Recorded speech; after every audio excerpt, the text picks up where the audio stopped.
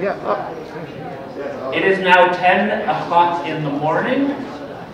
The first main business meeting of the 80th World Science Fiction Convention will be in order.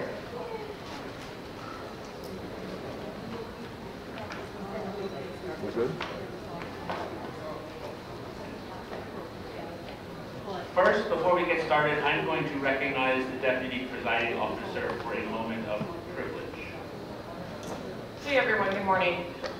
So we've had some issues yesterday with, I know that a lot of us haven't seen each other since 2018 or before, and we all love to chat, and that there's often downtime when folks are walking up to the microphone.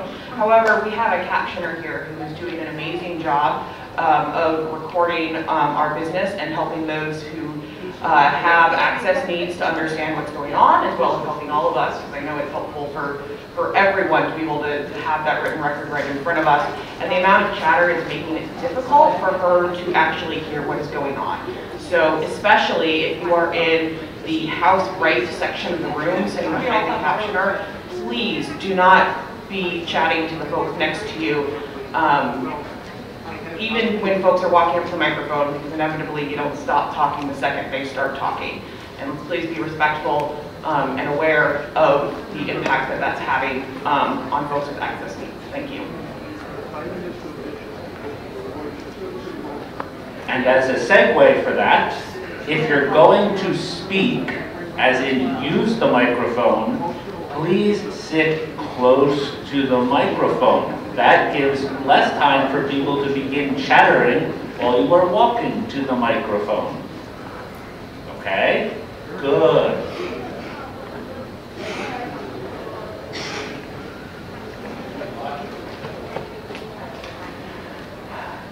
Now, I am Jared Dashoff. I use he, him pronouns, and I am your presiding officer for today and tomorrow and probably Monday. This is Jesse Lipp. They use they, them pronouns. They are the deputy presiding officer. Beginning on the far end of the table is the timekeeper, Todd Dashoff, he, him. The parliamentarian, Don Eastlake III, he, him.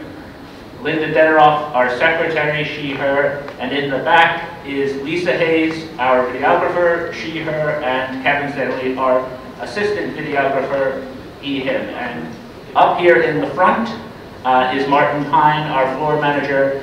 He will run you the microphone if you cannot come to the microphone. If you are able to come to the microphone, please come to the microphone from a short distance because you are sitting next to the microphone.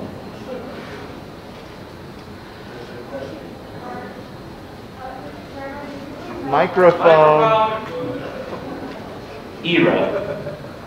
Mr. Chairman, could you please note the pink slips for people who are unfamiliar? I was just getting there.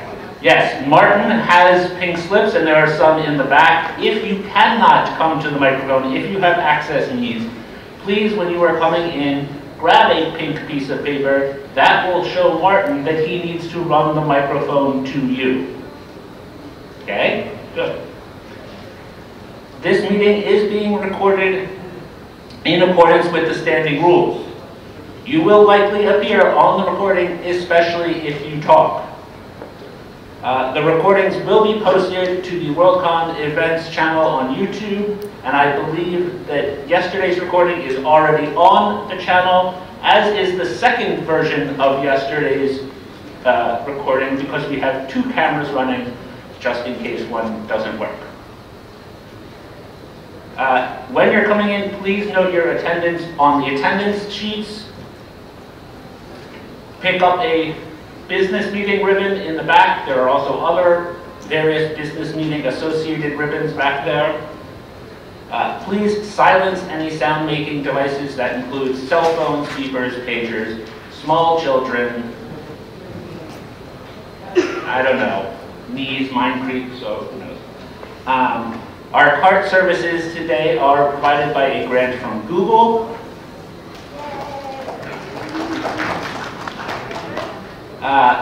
If you are speaking, please come to the microphone and speak into it. State your name and your pronouns, and then begin your speech. Your speech should be directed to the chair, but you should be facing the audience.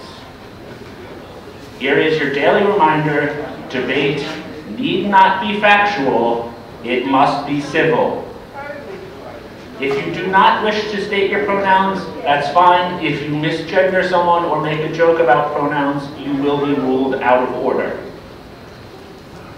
After you are done speaking, if you have not spoken already, please both go to the secretary and show her your badge so that she can make sure she's got your name correctly.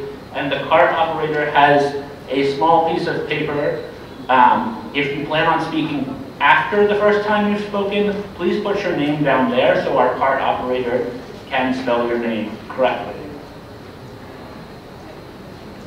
All right, today we are going to handle the Mark Protection Committee election. Then we will begin with the standing rules changes, which we did not get to yesterday.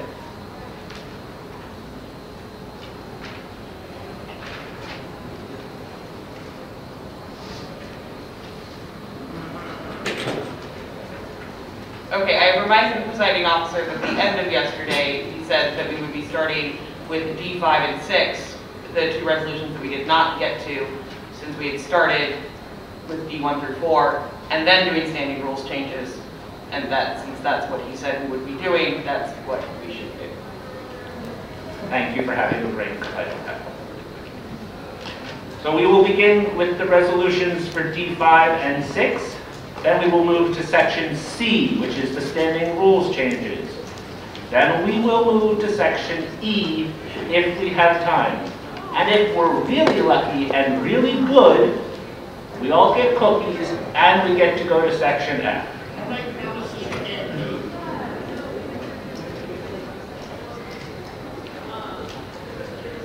Since we are going to handle the resolutions immediately after the Mark Protection Committee election, I'm going to make this ruling now. The motion to object to consideration and postpone indefinitely are both going to be in order, as we usually handle resolutions at the preliminary business meeting where both of those are in order. And because of yesterday's delays, they are happening today. Good, there's no objection.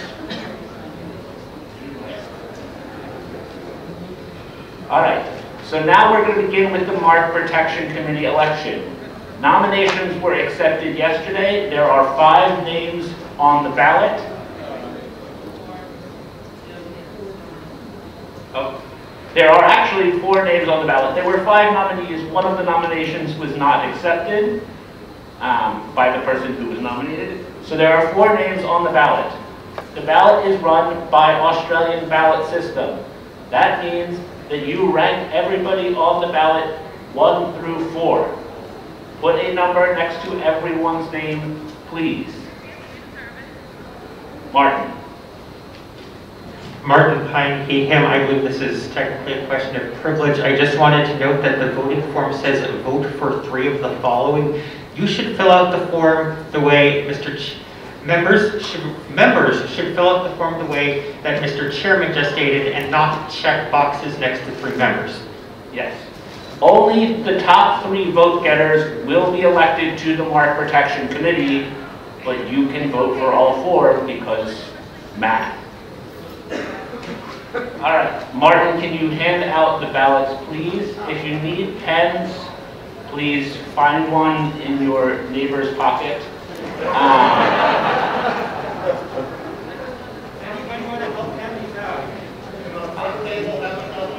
I'm also going to need volunteers to count the votes. Do I have any volunteers?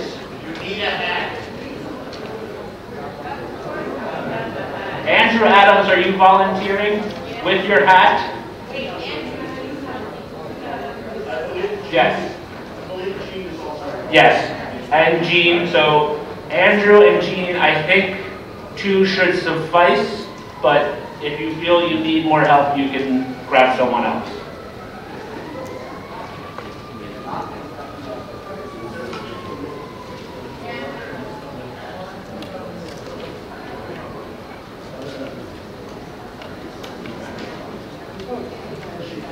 Kevin. Parliamentary inquiry.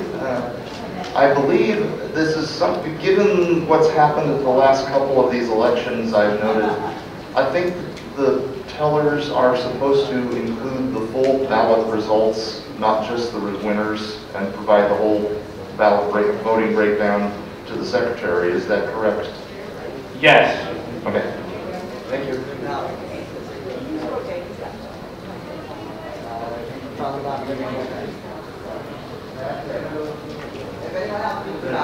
Bad Kevin. Kevin Stanley, he, him.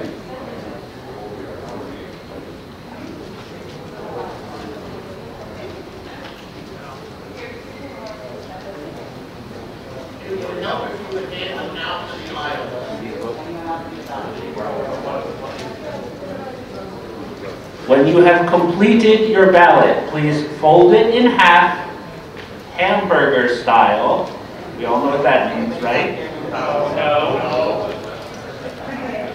Across the length, across this way, that way, and then pass them to the aisles so that the tellers can collect them.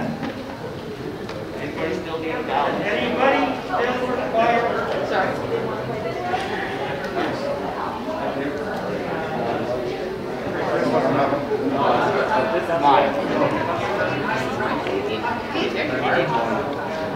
Does any member still require a ballot?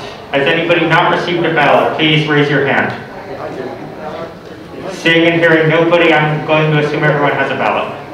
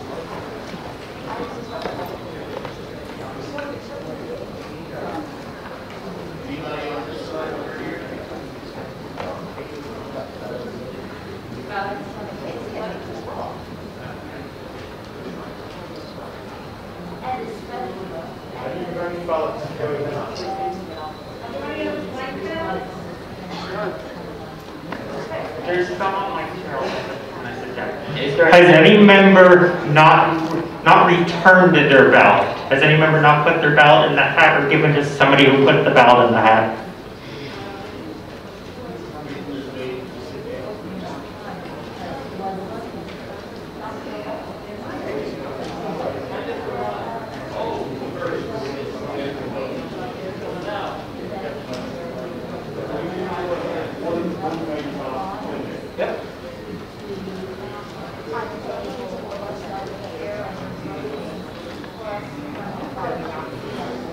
The chair will remind people that MPC voting also counts as the time where you should not be chitter-chattering. I know the cart operator isn't typing anything now, but let's just get in that behavior, okay? Is there anyone remaining who wishes to cast a ballot? Is there any objection to closing the polls at this time? Seeing none, the tellers can start counting out in the hall. I think some of the table talk.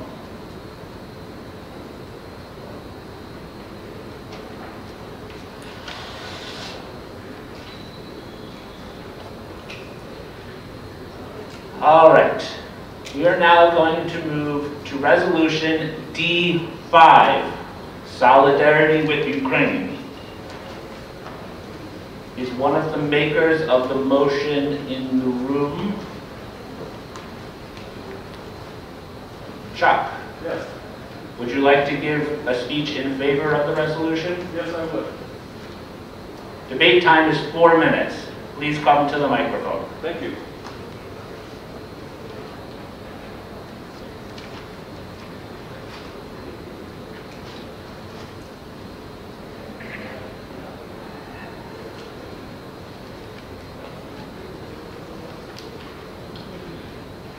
Good morning, my name is Chuck Surface. Pronouns he, him. Yeah, I am a tall drink of water. Pronouns he, him. I am a returned Peace Corps volunteer, 2008, 2010. I was part of teaching English as a foreign language group. Service country, Ukraine. My former students in Ukraine tell me how important science fiction and science fiction literature is becoming in their life. I saw that begin to grow as I was teaching various classes in Ukraine. At this point, we would ask, and I actually wrote this down because I'm very nervous in front of people. My Ukrainian friends would ask you to remember that Ukraine is an ancient and wonderful land. Ukrainians are kind and welcoming people. Ukraine is a young country, their fandom is growing, their love of literature, science fiction, and space flight strong, their conventions are pleasant. They ask for solidarity among all fans. This is not about China specifically. We recognize the energy that Chinese fans have. We recognize the excellent work they're putting in toward their convention for next year.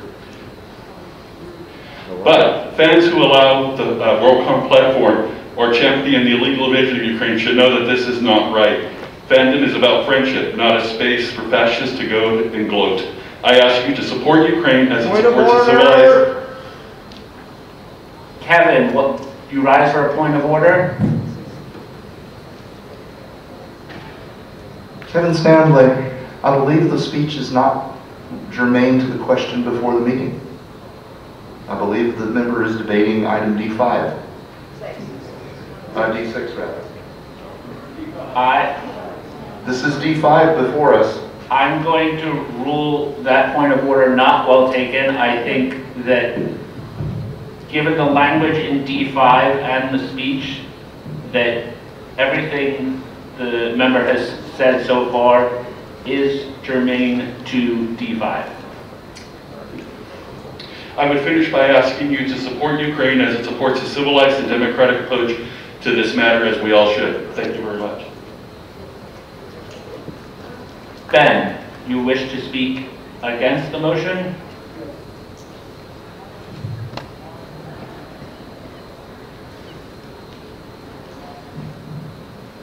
Ben Yellow, he, him. I'm not going to speak in general to the merits of the situation in the Ukraine.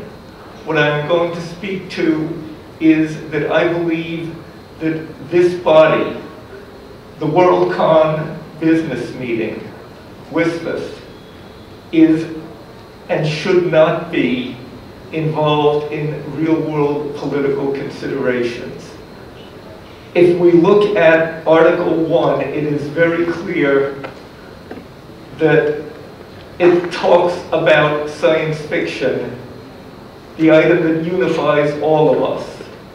Real-world politics has no business in WSFS, and I therefore, regardless, and I am not absolutely challenging the prior speaker's claims concerning the merits of the current situation in the Ukraine. I am absolutely not. What I am saying is that this is not the business of WSFS. Olav, I saw you first.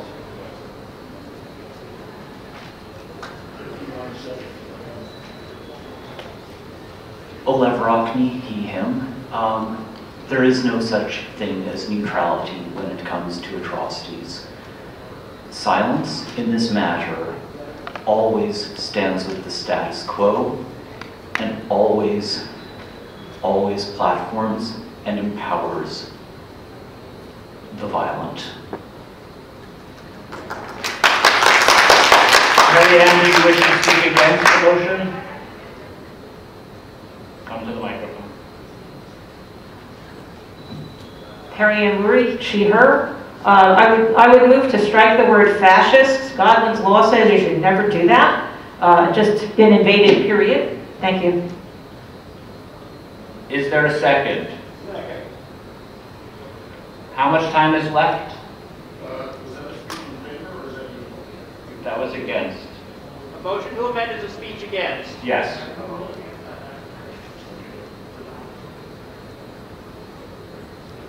30 seconds in favor and 25 seconds against. Move to extend the time. By how long? 2 Second. Is there any objection to extending time for debate by 2 minutes? 1 minute for each side. Seeing none, that time is extended. Perry-Ann, do you wish to make a speech in favor of your amendment? Is there any speech against the amendment?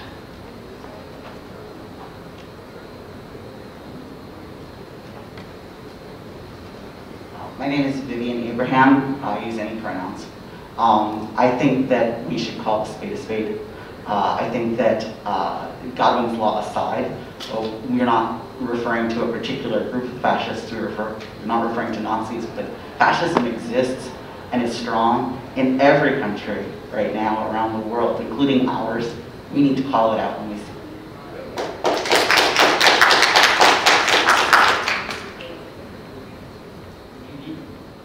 Is there speech in favor of the amendment?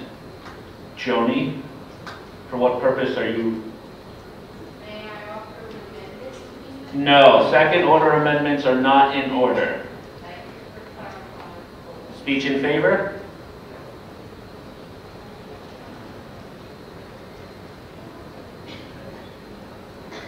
Nikolai Clark, EN. The removing the word fascism makes the motion clearer while condemning the violence without getting into he said, she said, etc. match about terminology, which can easily be used by aggressors to undermine the fundamental point of the motion. This is why I support the amendment as stated. Thank you. Is there a motion against the amendment? Speech. That's the word I was looking for. Thank you. Over here.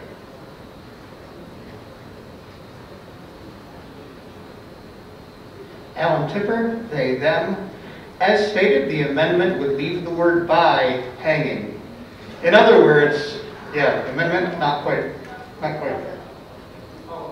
Yes, the speech is, well, debate need not be factual. Is there a speech in favor of the amendment?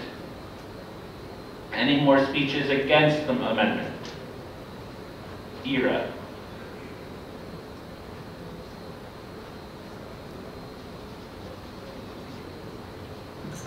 My name is Ira Alexandra, pronouns they, them. I am Russian Ukrainian. The less we name what is happening, the more power it will have over us.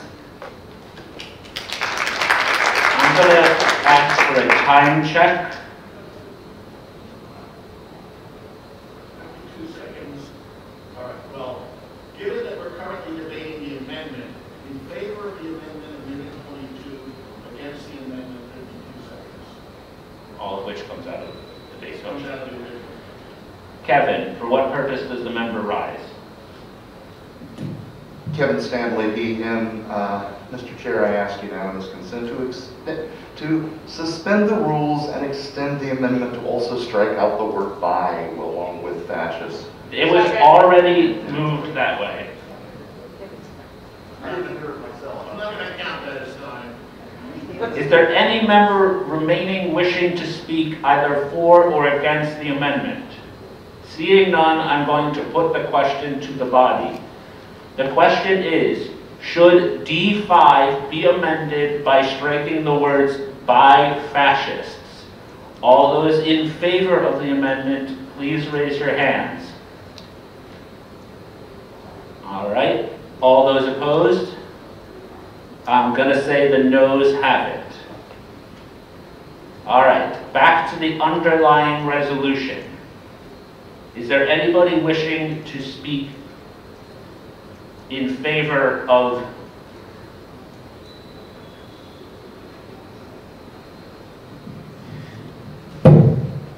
Jason Spitzer. I just want to say, whether we get into politics or not, generally, if we find this so repugnant, as many of us do, I believe, we ought to call it out, and we ought to have the resolution to support Ukraine. Thank you. Is there a member wishing to speak against the resolution? In the back. Kate.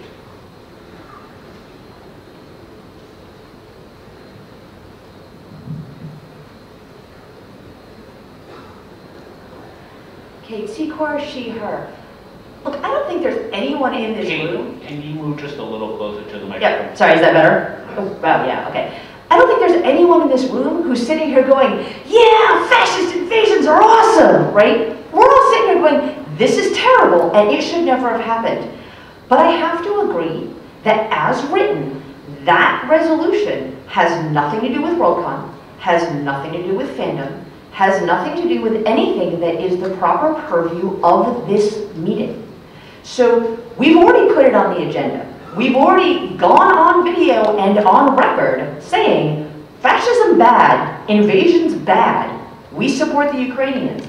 But I don't think that this measure should be in the agenda. And I don't think that we should be voting on it because we don't have the purview to do so. If we want to show our support, there are other ways to do it. And other ways that will be more substantive and make more of a difference. And that's all. Thank you. Members are reminded that A, they should not stand until after the previous speaker has stood, and also I would ask that they wait until I've asked for the next speaker. That way I know you're wishing to speak either in favor or against, whichever time it is, or if you are attempting to raise a point of order. If you are raising a point of order or of parliamentary privilege, then you can pop up before I ask for a speech. That will help me figure out what you want to do. Is there any member wishing to speak in favor? Alex. 37 seconds. Alex Axe, they, them. I just want to make 2 points of disagreement with my esteemed colleagues, Ben Yallow and Kate Secor, is that science fiction, as is all art, is inherently political, and pretending that we are neutral ground is unfortunately not a well-founded point. And secondly, it is our purview because we are human beings. Is there any member wishing to speak against the resolution? Elspeth.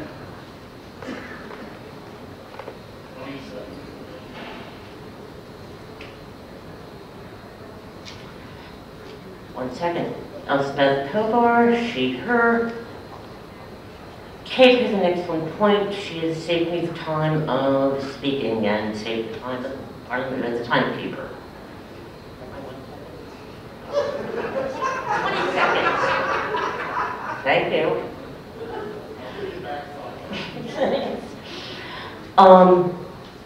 The business meeting does not have... I fully agree that the situation is atrocious. I fully agree in supporting it. And on a practical level, if we start doing this, well, it's Saudi Arabia, Kuwait... Point of order, Mr. Chair. Cliff.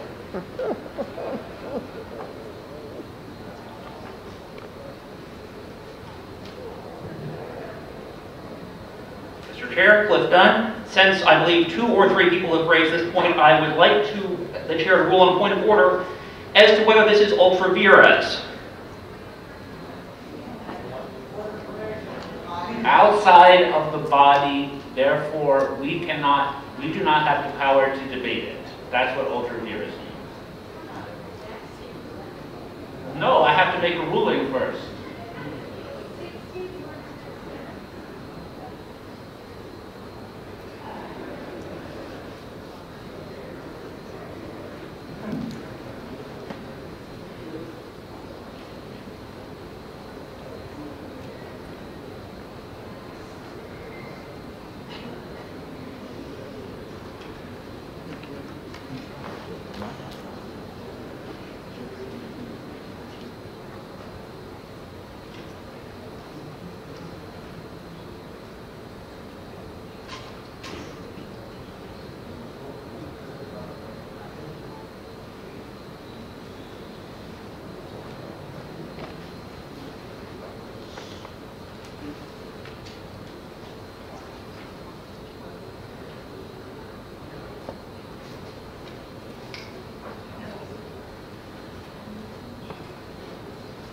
Given that there is precedent for this body making resolutions of continuing effect on things not relating directly to science fiction, i.e. Pluto not being a planet anymore, I'm going to say that this resolution is within the purview of this body. Mr. Chair, with the utmost respect, I move to appeal the decision. Is there a second? Okay, there is a second to appeal the decision of the chair. So how this works is I get to give a speech and then a speech again. Point of information, yes.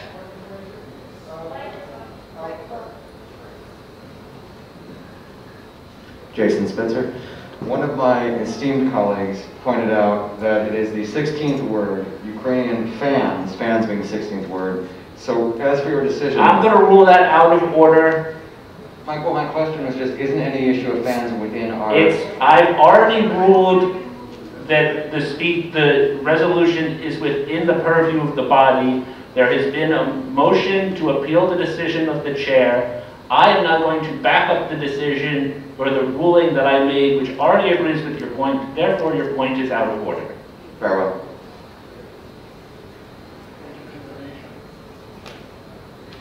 Todd. Todd Dashoff, he, him. Does the time we now spend discussing the appeal of the ruling of the chair come off the time of the motion? Yes. In which case there are 17 seconds left, period. Good. Then I get to say the word fans is in the resolution. We've already passed a resolution noting that Pluto is no longer a planet, condemning it. So this is no farther away from WSFS business than that is. Therefore, it is within the purview of this body. There being no time remaining, I'm going to put the appeal of the chair to the body. The form of the motion is, should the ruling of the chair be sustained? Therefore, if you vote in favor, you are saying, I am right. If you vote against, you are saying, I am wrong. All those in favor of sustaining the ruling of the chair, please raise your hands. Thank you. All those opposed? The ayes have it. We are now going to vote on the underlying resolution as time has expired. All those in favor, all those in favor of the resolution as printed in the packet since we did not amend it, please raise your hands. All those opposed? I'm going to say the ayes have it.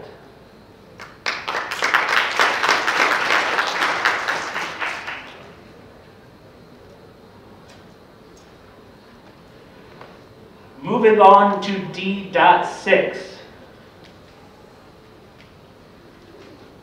The debate time is again 4 minutes. Is there any, Alex, for what purpose does the member rise?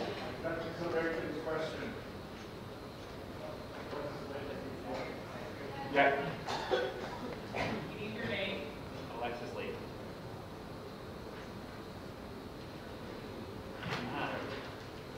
Yes. Is there anyone seconding the objection to consideration?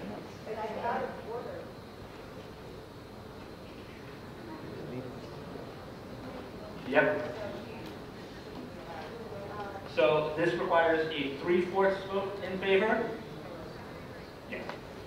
So there is not debatable. There's no time, so we're just going to go right to the vote. So objecting to consideration means that we technically never took up this resolution. Postponing indefinitely would mean that we took it up and pushed it off till the end of time. Objecting to consideration means we don't even think it should be debated. All those in favor of objecting to consideration, please raise your hands. All those opposed? I'm going to say the noes have it. The motion fails. Ben.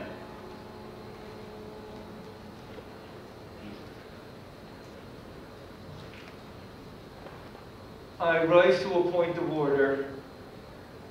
Section 1(6) of the Constitution very clearly delineates the split in responsibilities between WSFS, which is us, and the Convention Committee. And it specifically says things such as site selection, etc., are on the WSFS side. It also says rather explicitly that everything else is the responsibility solely of the Convention Committee, and WSFS has no business discussing it. Therefore, I believe that there is a clear, bright line that says that it is not within the power of WSFS to attempt to influence the Convention Committee in an area that is explicitly not allowed by the Constitution. This is an attempt by WSFS to influence the Convention Committee where it is prohibited from going, and WSFS has no business, under its own rules, trying to deal with this issue. The chair is going to rule the point of order not well taken. The language in 1.6 states authority and responsibility for all matters concerning blah, blah, blah, blah, blah. This resolution does not take authority or responsibility, as it does not ask for any direct action. And I appeal the ruling of the chair. All right.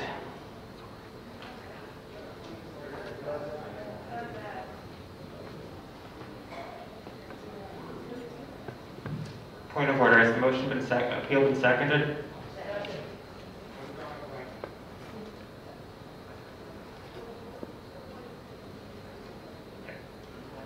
The word ask, this is my speech in favor, by the way. I work in communications for the federal government. I know that that has all types of connotations, but the word ask does not take responsibility. If the resolution were stating or calling to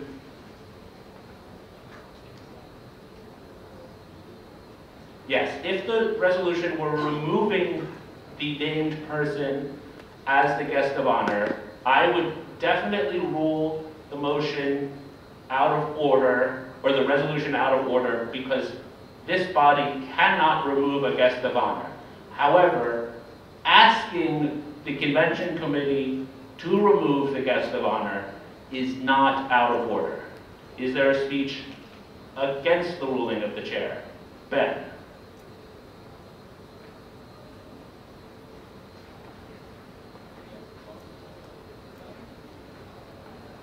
I agree completely that trying to make it mandatory would clearly be on the wrong side of the line. I believe that the line is drawn not at the requiring us to do something totally unconstitutional, but attempting to persuade us to do something that is totally unconstitutional.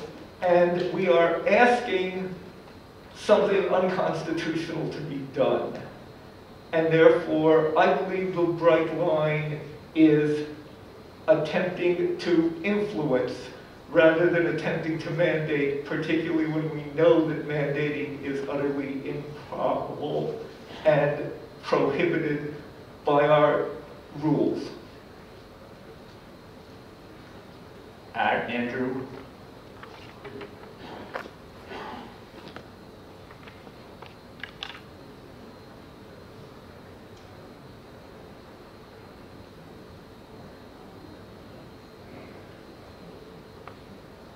Is there a member wishing to speak in favor?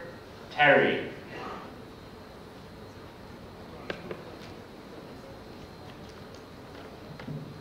If the business meeting cannot... Terry, can you speak? I'm sorry, Terry, Neil, she, her. If the business meeting cannot request that committees do or don't do something that we feel strongly about. What the hell are we here for? We cannot dictate to a committee, and I absolutely agree with Ben on that. But we can certainly ask them to take our opinion into consideration. Thank you.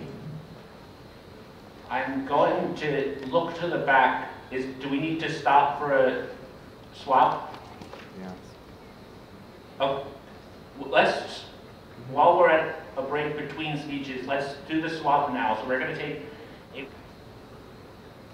All right, so that was a speech in favor of the chair's ruling. Is there a speech against Elspeth?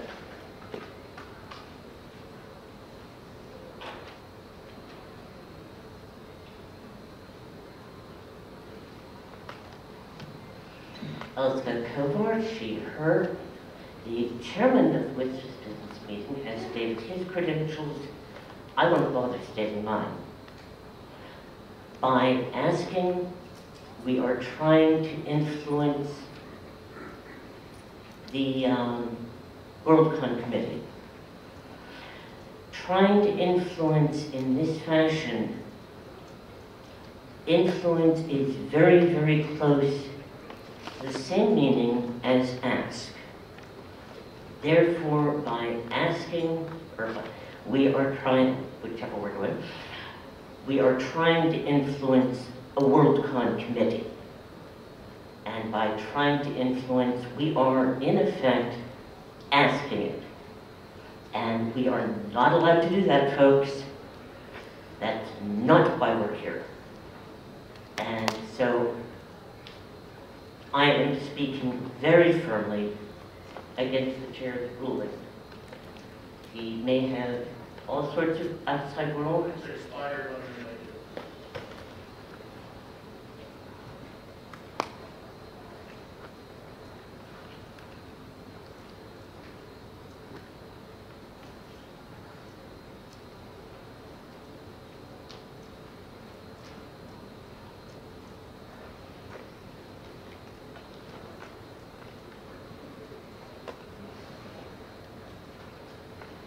All right, is there any member wishing to speak in favor of the chair's ruling? Cliff, are you wishing to speak in favor? Yes, sir.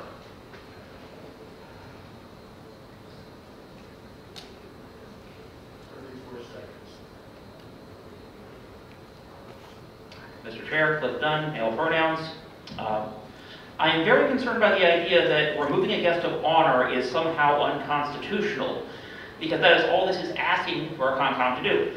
Was it unconstitutional when Discon removed a guest of honor? I think that was not objected to, at least on constitutional grounds. So if we were asking the convention to violate 501c3 status, which is required, or to otherwise explicitly violate the Constitution, that would be one thing, but we are asking them to explicitly do something that is clearly within their remit. I don't think that's improper.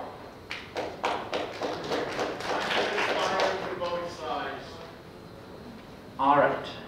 So time has expired for both sides. The chair gets to make one final statement.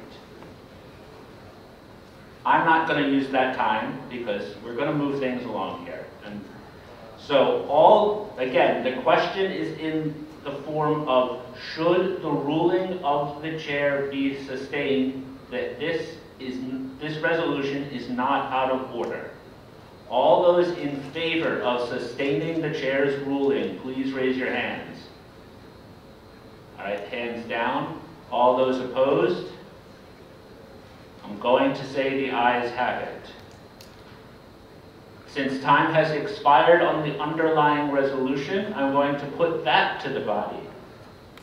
Appeal the ruling of the chair based on Standing Rule 3.5.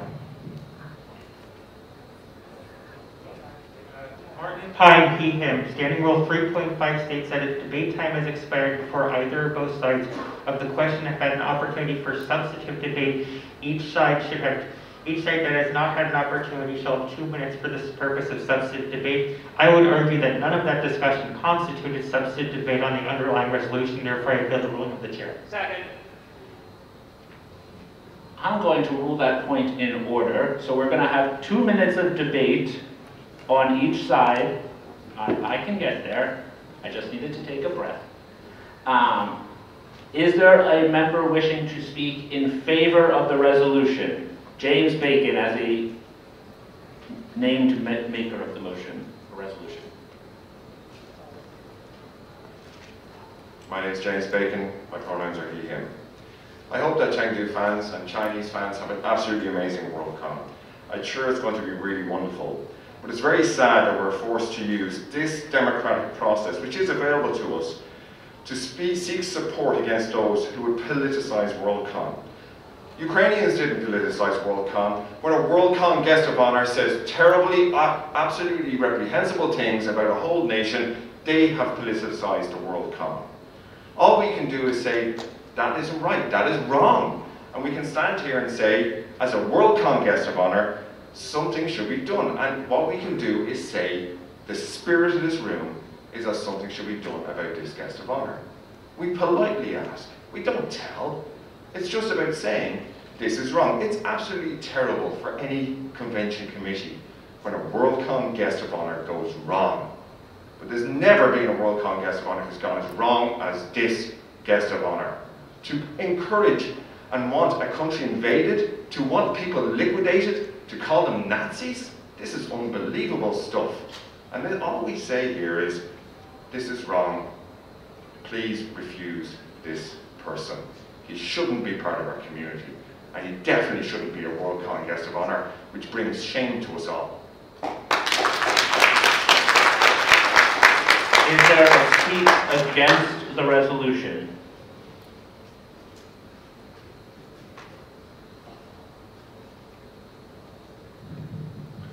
Mr. Chairman, I'm Rafe Richards, he, him pronouns. I am not here to defend Sergei Lukienko, far from it. What I would say is, this motion verges into criticising Chengdu for their decision. It has been deemed that we have the power to do it. Doesn't mean it's a good idea.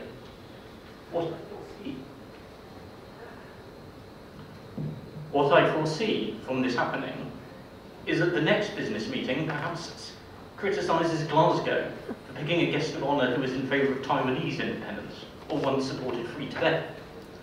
In Glasgow, we end up attempting to overturn that censure, and maybe we censure 2025, appointed guest of honour who, I don't know, once voted Republican.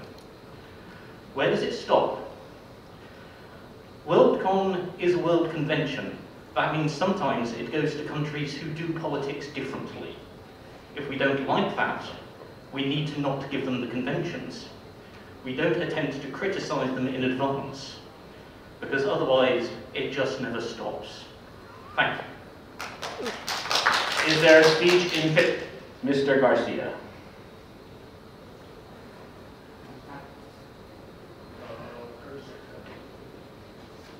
Chris Garcia, he, short and sweet. Awards and honorships are about values, what we as a community value. If we do not say what we value, they are not real, they're not important. We need to take a stand where our beliefs lie. Even if those beliefs may not be universal, this room, you, have values. Let's express them. Is there a speech against the resolution? Elspeth.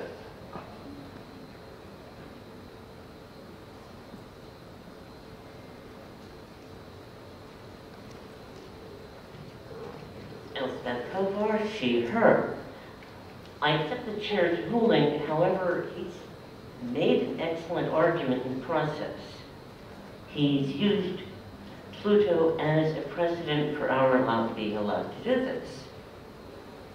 By doing this, we are setting a precedent, and other people can appeal to it, can use it as an argument for whatever they're doing. So, actually, thank you, Jared, because you made an excellent point about precedent. So, therefore, I'm against setting a precedent. Is there time remaining in favor of the resolution? 6 seconds remaining in favor and 16. 6 seconds in favor, 16 against. there anyone wishing to speak in favor of the resolution? Lou. Martin, can you run the microphone to Lou?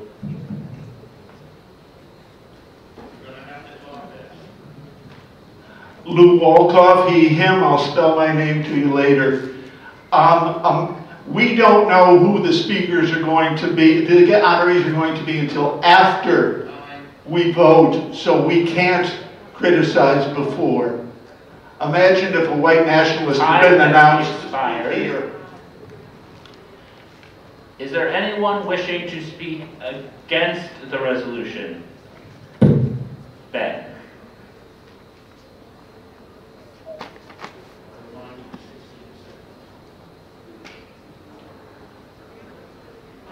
Ben Yellow, he, him, I think, should this resolution pass, we are opening a can of worms that will never, ever, ever shut. And that will be bad for fandom as a community. Time for debate on the resolution has expired. I will now put the question to the floor. All those in favor of resolution D6, please raise your hands. All right, hands down. All those opposed? I'm going to say the ayes have it.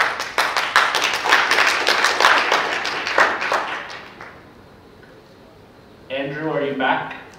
Okay, we're going to now take a break in the business to hear the results of the MPC election.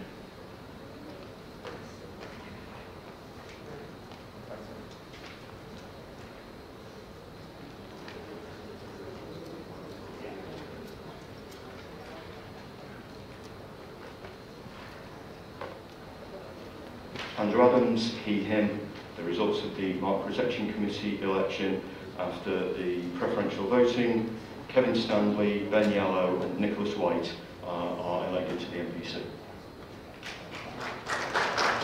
The tellers are thanked for their work, and do I have a motion to destroy the ballot?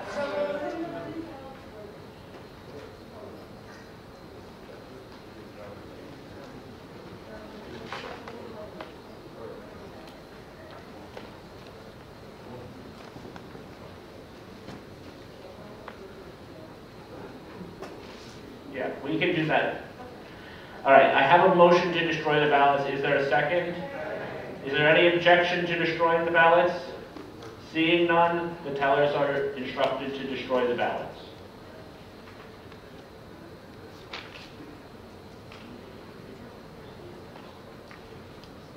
All right, we're going to move now to the standing rules changes, beginning with C.1.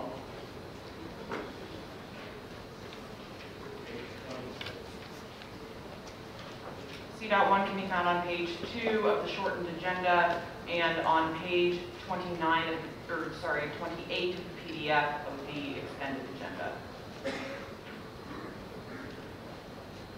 Time for debate was set at 10 minutes. Is there anyone wishing to speak in favor of the standing rules change? Cliff.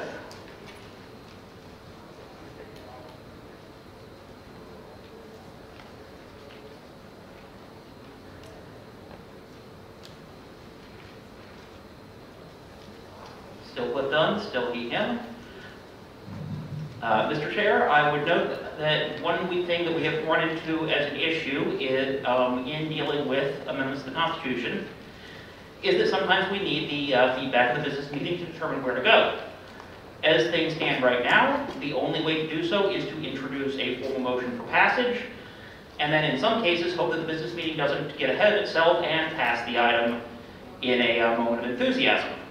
This would permit committees, and to be clear, just committees, not random members hoping to get random feedback, to come before the business meeting and say, we would like feedback, we'd like to get this, have this given back to us so that we can further process it, but we want your opinion.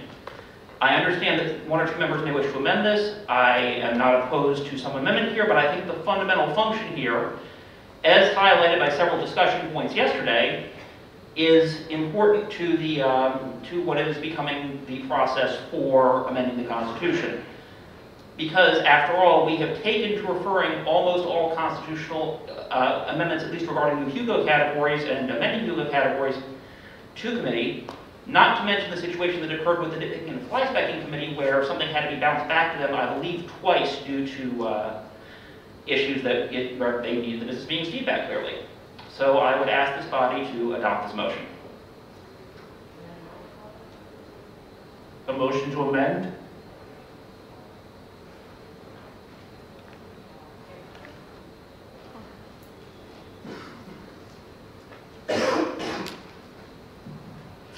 Elspeth Kovar, I would like to include, if possible, to offer hard copy as well as electronic. That's not this item. That's C2. Sorry, I was trying to, I thought I was amending Cliff's motion. Cliff made both motions, but this is C1. Okay, help me out one at a time. Yes. Is there a member wishing to speak against this new rule change? Move to amend? Yes.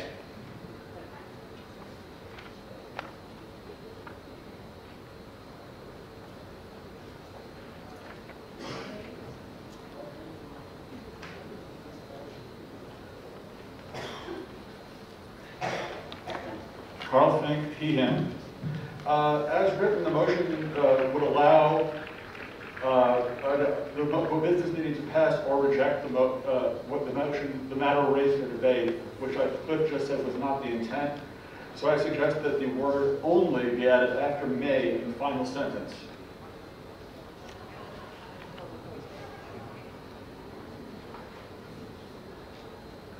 So the motion is to amend the text such that it reads, a committee established by the business meeting may present business items for debate, but with the express intent that the results of that debate shall be referred back to them.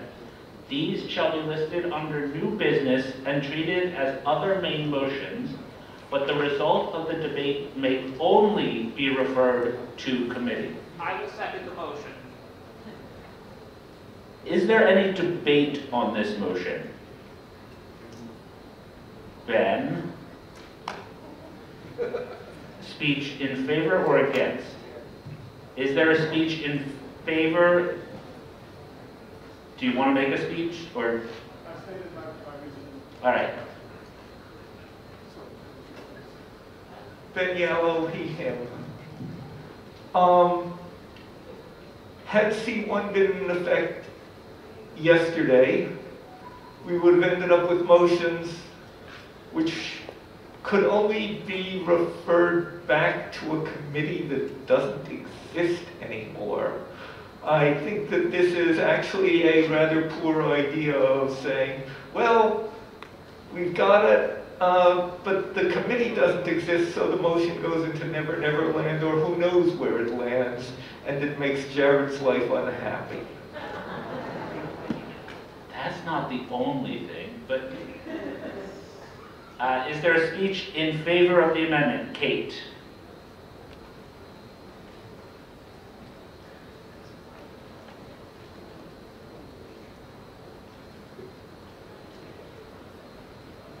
See how I remembered I was short this time? Kate Secor, she, her. I know that the amendment does not require us to refer it back to the same committee that it was referred out of. So if we wanted to, we could take the however many it is things proposed by the Hugo Word Study Committee and refer each one of them back to a different committee, which does actually appear to be the will of this body, so you'll have fun with that. But I think that it is important for us to be able to bring things up and debate them without necessarily having to make changes, right? Like right now, the only way to get the sense of the meeting is to bring things to the meeting and say, hey, what do y'all think?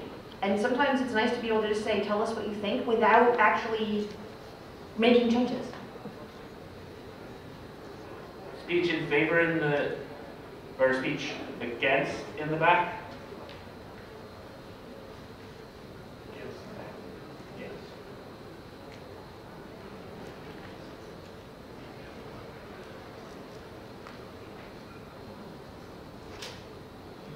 Jonathan Lennox, he, him. While I take the idea of the main motion well, I think the problem with the amendment as written is that it would seem to preclude, by saying may only be referred back to committee, it would seem to preclude the ability of the body to say, no, we're not interested, go away entirely, which I think should be a valid option for the committee, for the meeting. Is there a speech in favor of the amendment? Any speeches against the amendment? Seeing none, we're going to vote on the amendment. Do I need to, Elspeth, for what purpose are you rising? You want to speak against them?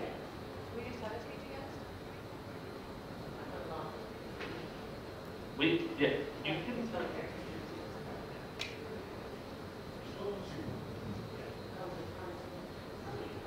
Yes, I will tell you when we get to C2.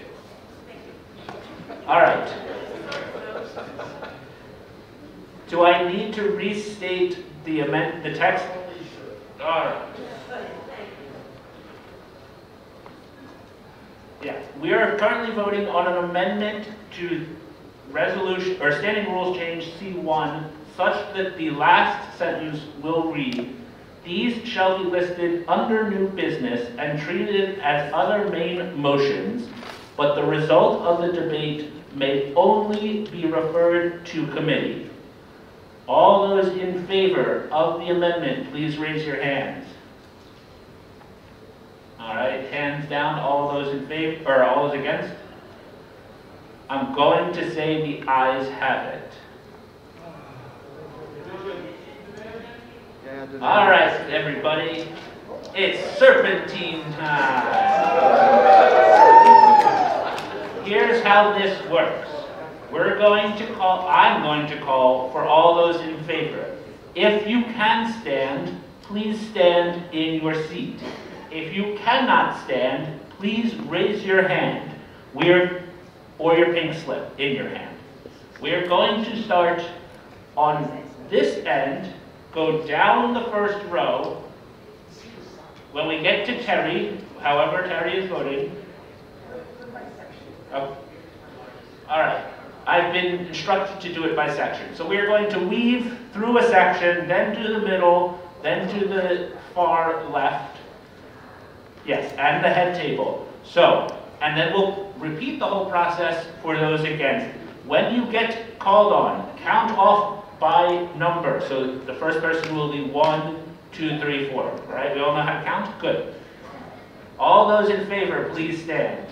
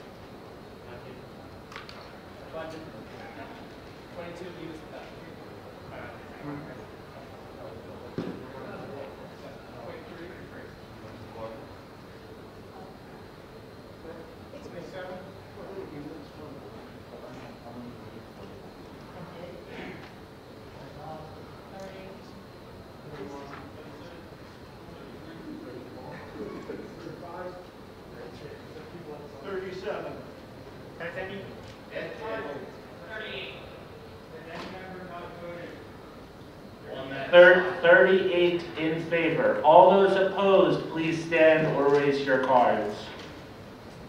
1, 2, 3, 4, 5, 6, 7, 8, 9, 10, 11, ouch, 13, 15. Oh, hold on, leave this one. Sorry. 17.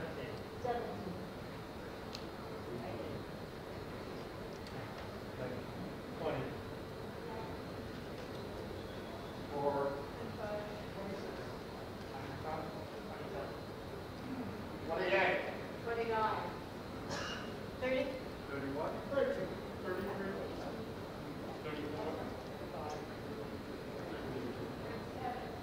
38, 39, 41, 42,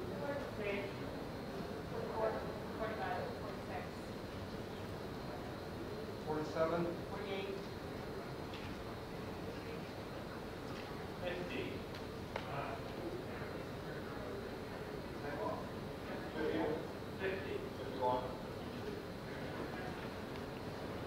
52 against, 34 in favor, so the 38, regardless. The noes have it, so the standing rules change is not amended.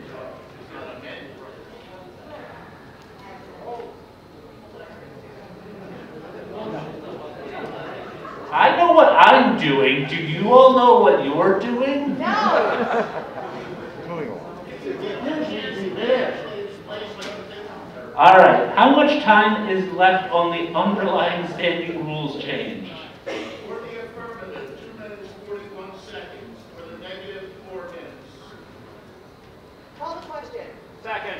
There is a motion to call the question and a second. Is there any objection to calling the question? Yes.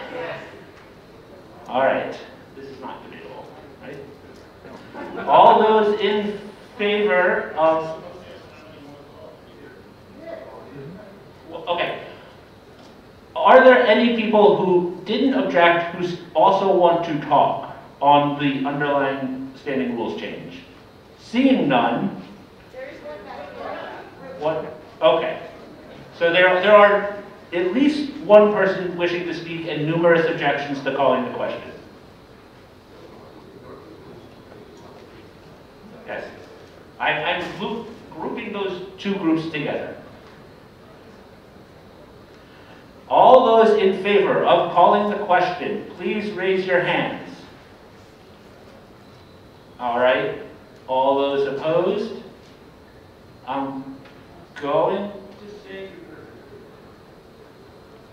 going to say the noes have it.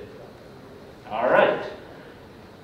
I think we're on a speech in favor. I know you want to... Joshua.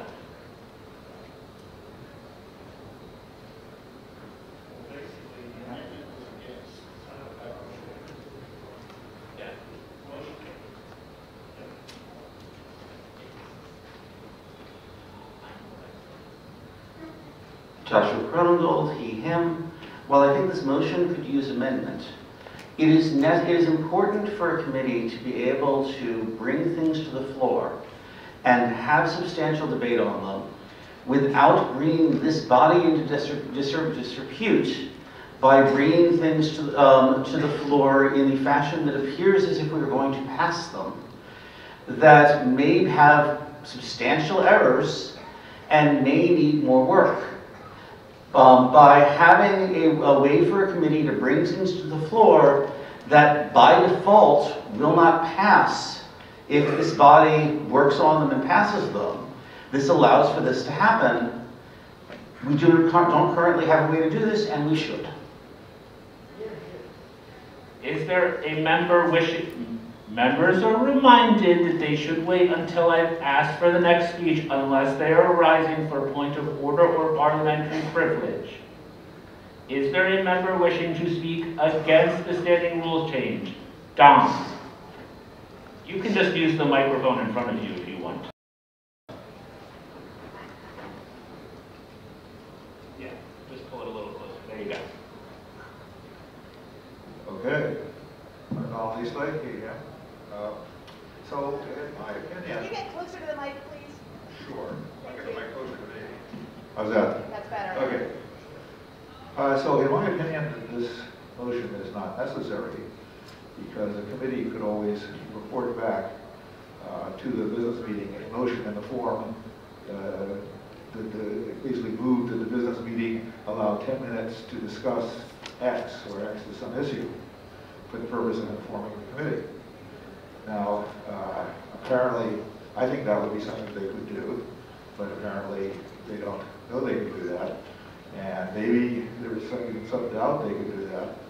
But I think that the right thing to do would be for this to be reformulated as a I think which would tell the committees that they could do that. That committees could make such a motion. So basically, I move to refer this standing rule change to the nitpicking and fly-spitting to perfect.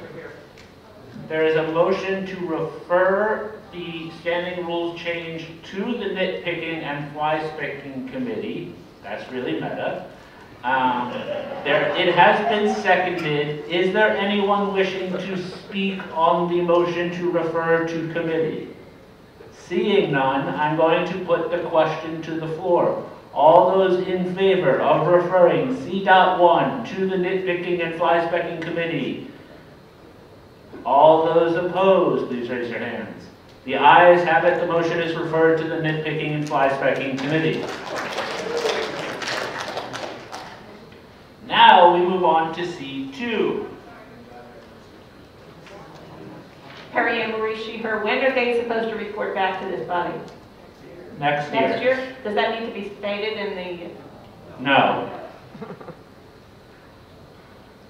In fact, technically they don't have to report back. It's now within their remit, but they probably should report back next year.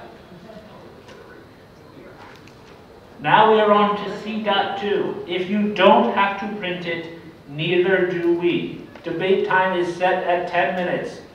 Dave, for what purpose does the member rise? No purpose. Is there a speech in favor of the standing rules change? Cliff.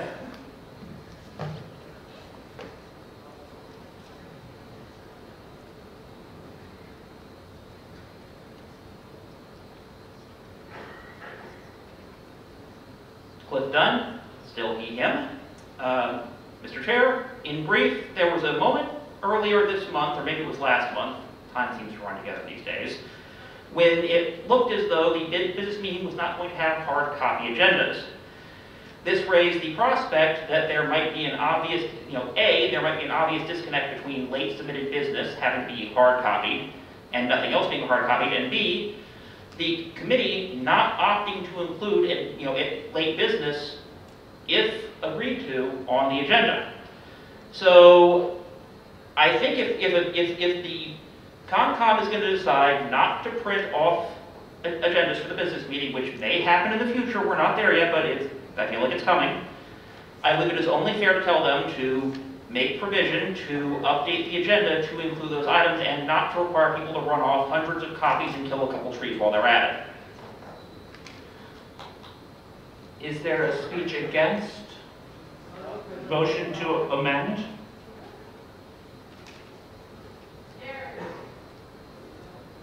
I know, but Elspeth has the motion. I know it doesn't take precedent, but we've been trying to get at this for a while, so. Sorry, folks, I can read the congressional record. I can't track this aloud. I would like to amend this to say, and provide hard copies, if possible, on the theory that it's running over to Kinko's and just after the business meeting, and so it would be nice to have them. And my tablet isn't working, and I didn't download anything, so I'm electronically working without anything. Where would you like that text inserted? At the appropriate point.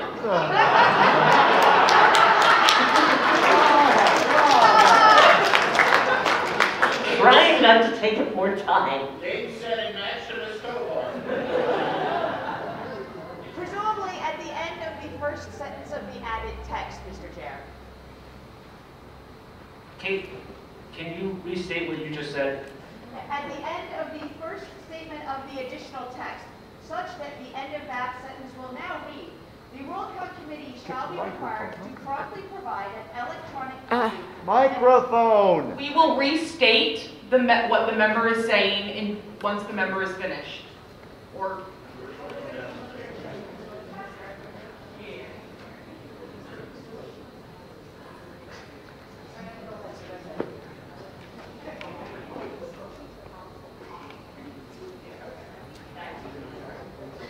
All right, so here is the amendment that is suggested. It has not yet been seconded. In the event that the Worldcon committee does not provide printed copies of business to attendees of the business meeting, the requirement in this rule shall be waived and the Worldcon committee shall be required to promptly provide an electronic copy and physical copy, if possible, of any such submitted business to attendees. And then the rest of the added text.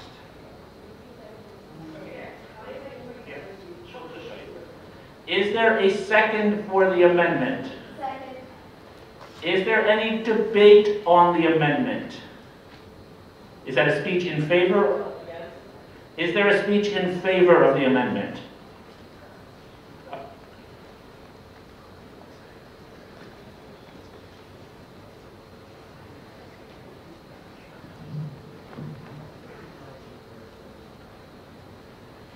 Lisa Hertel, this is an access issue. Not everybody can afford having a smartphone or a tablet with a data plan. Not everybody can read electronic text easily.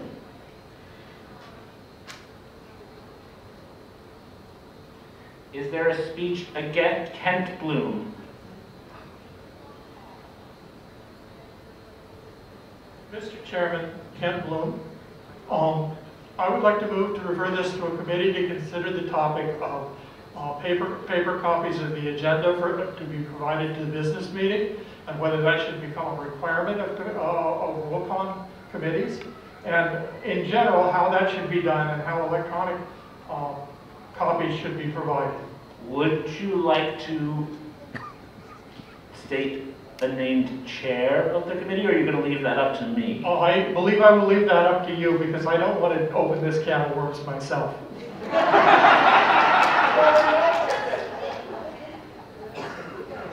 Is there a second for the motion to refer to some committee that I get to name? Is there any debate on the motion to refer to committee? Perry Ann. This requirement is not, Perry Ann Marie Sheeher still. This requirement is not a requirement for the committee. This is a requirement for the people submitting business. It clearly states that the committee, the business meeting, should provide ready access to the agenda to members attending the business meeting while at the meeting without an additional cost being provided to the attendees. So this has nothing to do with what the business meeting has to do. It has everything to do with what people submitting business have to do, and I don't think that needs to go to committee. Is there a speech in favor of referring to committee? Ben.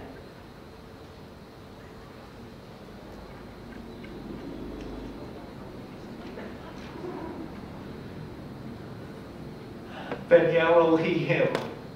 I think the fact that distinguished members of this body have different opinions on exactly what it is that this motion seems to be requiring is a pretty good indication that the wording is perhaps not quite as perfected as we would have hoped.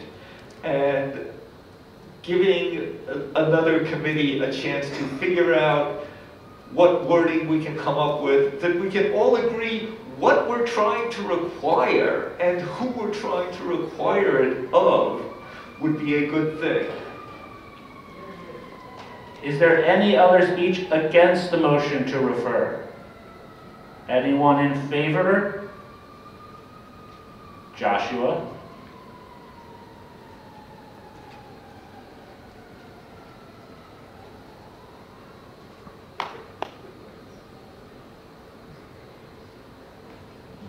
Joshua Cronengold, he, him. It isn't at all ambiguous that this is currently a requirement on the members of this body and not on the Worldcon. However, the current problem, which is clearly a problem with the requirements on the members of the of this committee, are not aligned with the requirements on the Worldcon.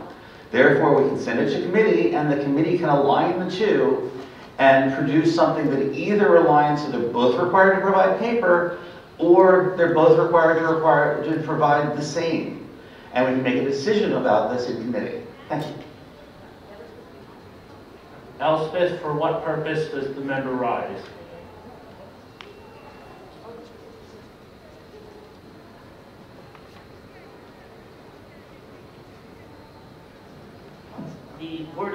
non-ambiguous. It's where possible, but it's not requiring anybody to do anything. Is there anyone remaining wishing to speak on the motion to refer to committee? Seeing none, I'm going to put the question. Should C.2 and any discussion thereon be referred to a committee of my choosing to also discuss the necessity of paper copies and the provision thereof of agendas? All in favor, please raise your hands. All right, hands down. All those opposed? All right, I'm going to say the ayes have it. And Kent, you get to be the chair of this committee.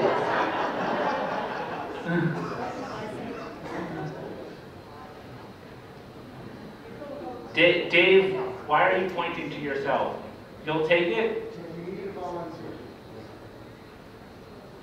Okay, Jesse wants it. I was going to give it to Jess. I did not say I wanted it. I said give it to me. I was going to give it to them.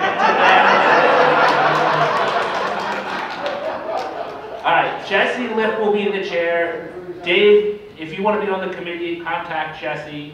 Yeah, other people can do that. Now that we are done with section C, I'm going to call for a reason.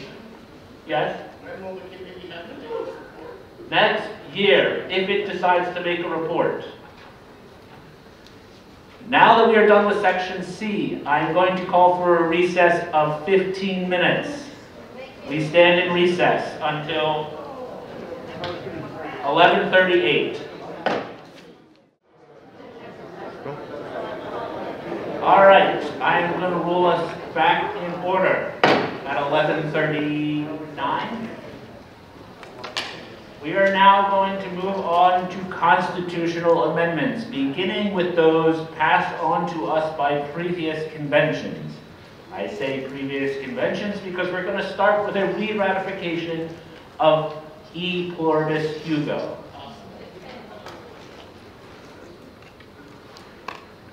Is there someone who wishes, the debate time is set at 20 minutes. Is there someone who wishes to speak in favor of re-ratification?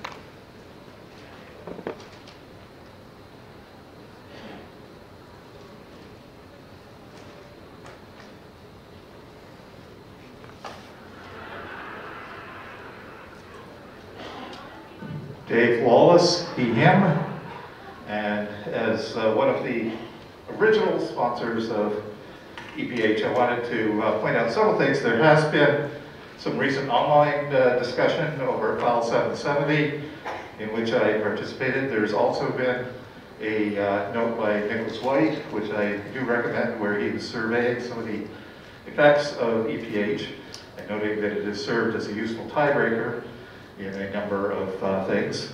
One of the questions that came up in the File 770 debate, and which actually, before I get into that, let me just say, I think the overall effect of EPH has been very beneficial. We now have 5+ years of experience with it. We know that it has worked reasonably well. But one of the questions that did come up in the File 770 debate was the question of whether or not it is a black box. And since I found that I had done some analysis way back in 2017 based on the published reports, I wanted to share just a little bit of that, how it actually does provide, those published reports do provide a little bit of insight that allow us to do spot checking of the results against individual ballots when people have voted for something that was eliminated in one of the final rounds.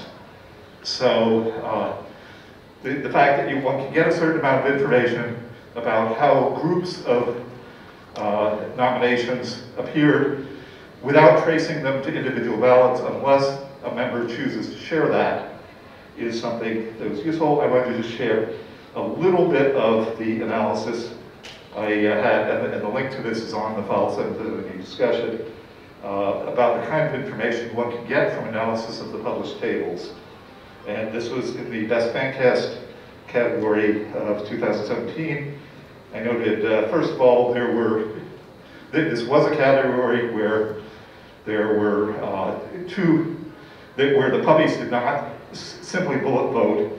In fact, there was one superversive SF had 6 solo votes and 55 shared two-way votes with Rageaholic. Rageaholic had 21 solo, and the 55 shared two-way votes, and neither shared any votes with a long list nominee. This was an example of EPH doing what it was intended, reducing this little mini slate to a single entry on the final ballot. In addition, I got a more detailed analysis of the elimination of Storylogical, and this was just a little hand analysis I did within a few days of the publication of the tables. I know that Storylogical, at the time of its elimination, had 14 solo votes, 13 three-way with Fansplaining and Fangirl Happy Hour, and 7 two-way votes, 1 with Coot Street, 1 with Fangirl Happy Hour, 1 with Team Jeopardy, 3 with Skippy and Fandy, and 1 Family Safe. Now this kind of analysis, while it doesn't identify any individual voter, does offer the opportunity for voters, if they're in possession of this information or looking at the tables and can do their own analysis, say either, wait, first of all, good, I recognize the impact of my individual ballot, and therefore I know that my ballot was counted correctly, or alternatively, wait, my ballot should have appeared in this list and does not, therefore I know my ballot was not counted correctly, and I can prove that by disclosing my individual ballot. So this does offer an opportunity for people to spot check the effects of the EPH without necessarily having to run the whole thing.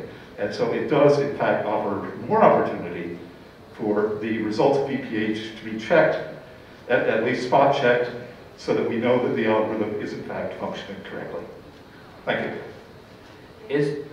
Is there a member wishing to speak against re-ratification in the colorful hat?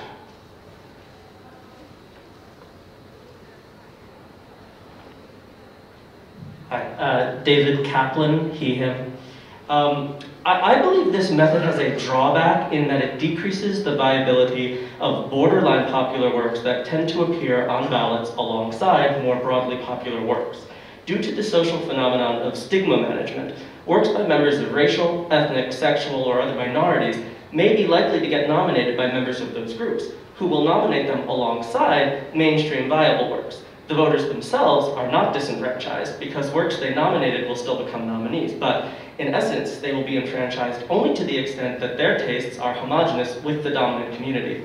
I would like to see these concerns taken under advisement, possibly with a mind towards someone with access to the data and the technical ability to do so, examining results to determine if works by underrepresented minority creators have a greater tendency to be pushed down in rankings by this nominating system. An additional undesirable effect is that this system tends to juggle around results near the bottom end of finalist eligibility in a way that seems arbitrary and which produces results different from approval voting among works for which approval voting results were non-controversial. If this body at any future point has an appetite to, again, broadly rewrite the rules for Hugo nominations rather than simply refine the Pluribus Hugo method, I would suggest reverting to approval voting for nominations and letting no award results in the final elections point the way to identifying slates. The majority of no award results ever produced were the result of slates. If a category should return a no award result, and unless the Hugo committee were to make some special attestation that it was not the result of a slate, the nomination process for that category could simply be repeated using the existing ballots but disqualifying the original finalists. This might result in the award being deferred to the next year unless the original voting deadline were made earlier. Thank you. Is there anyone wishing to speak in favor of re-ratification?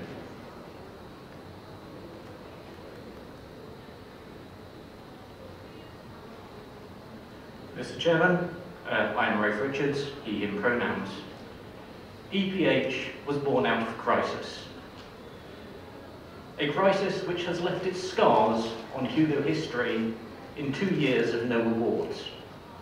I should remind people that no awards are not, on the whole, what we want to see. EPH, together with its sister amendment, 5 and 6, fixed that crisis.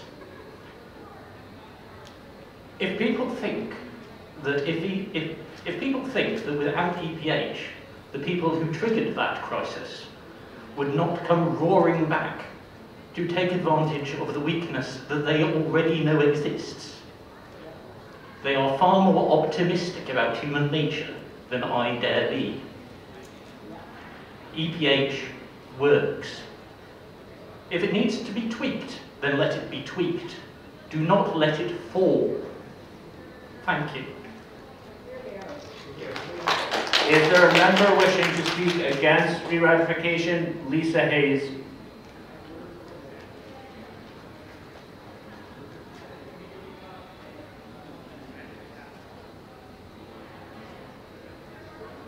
Lisa Hayes, she, her.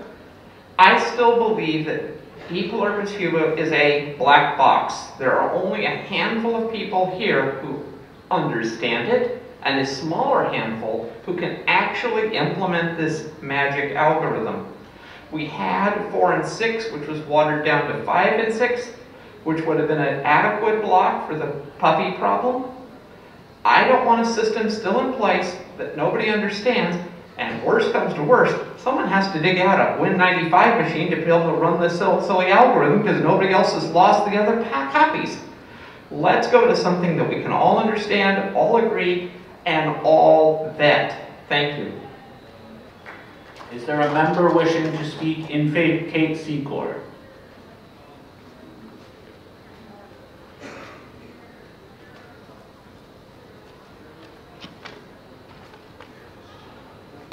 Kate Secor, she, her. It's not that complicated. I've explained it to lots and lots of people in ways that seem to make sense to them, including people at their first Worldcons. But look, this is the system that we have. Frankly, as far as I can tell, to people who are not in this room, all right, can we grant that the people in this room are outliers just a little bit on this matter? It's a black box anyway. Nominations go in, finalists come out. They don't care. We do care. And what we decided after hours and hours and hours of debate in this meeting several years ago, and online, then, now, and presumably into the future, was that this is what we thought the best way to do it was. And now we're going to undo it because people who think the other system is also a black box might think this system is a black box? Can't we just leave well enough alone for once?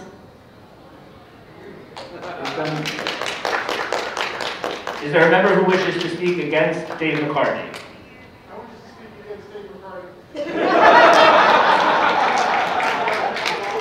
Get in line.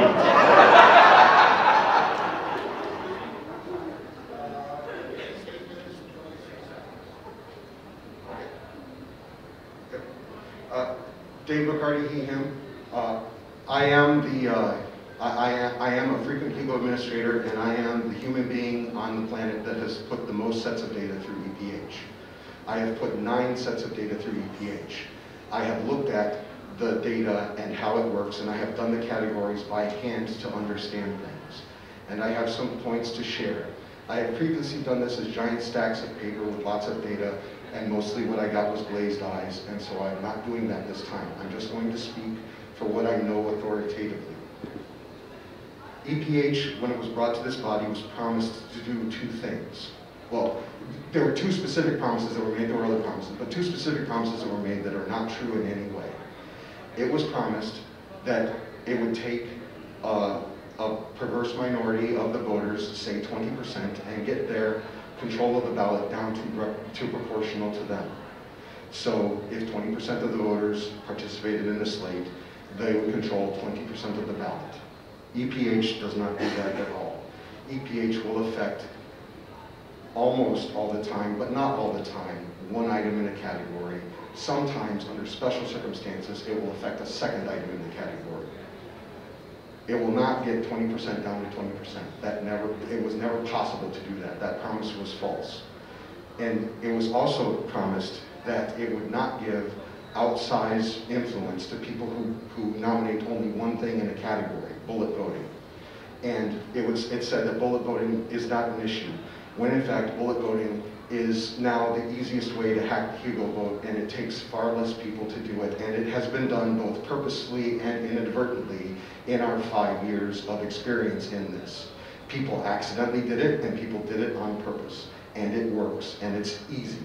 You don't need very many people to do it, and it will get you on the ballot. EPH is opaque. As the most expert person on the planet in looking at this data, if I have a Hugo team that's doing it with me, if one of my members messes with the data, I have no faith that I could spot that the data has been messed with. It's a black box that even the people running the software cannot validate, especially not in the short amount of time that we have between when the software needs to run and when we need to start communicating to finalists. And most importantly, you know, we did two things in response to the puppies. We did EPH and we did 5 and 6. EPH and 5 and 6 work against each other. They do in two different directions. EPH, most of the time, is eliminating something from the slate into taking it from one of the top 5 positions down to number 6, which is now still on the ballot. So 50% of the time, EPH is undone by 5 and 6. We're going this way and that way at the same time. When the sad puppies happened, one of the smartest people I've ever met in my life had advice to this meeting. His advice, and he's sitting in the room, Bruce Schneier, and he and I have had my favorite conversation in 10 years on this topic out on the street. Because for the first time I had somebody I was talking to that I knew cold understood what I was saying. Bruce Schneier's first advice to this meeting was, first, do nothing. Deliberate.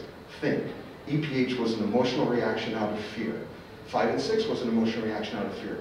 5 and 6 is at least a demonstrable system that has a provable effect that is not, you weren't liked by the right people, which is what EPH boils down to.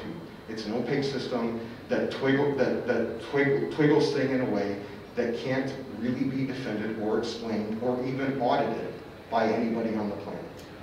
Thank you.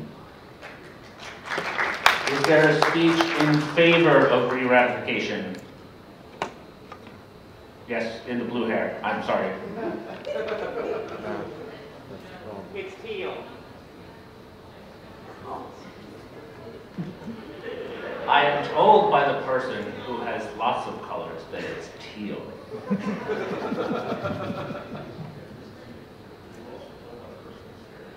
Joe Van Efren, she, her. I was deeply involved with all of the discussions in the months leading up to the passage of EPH.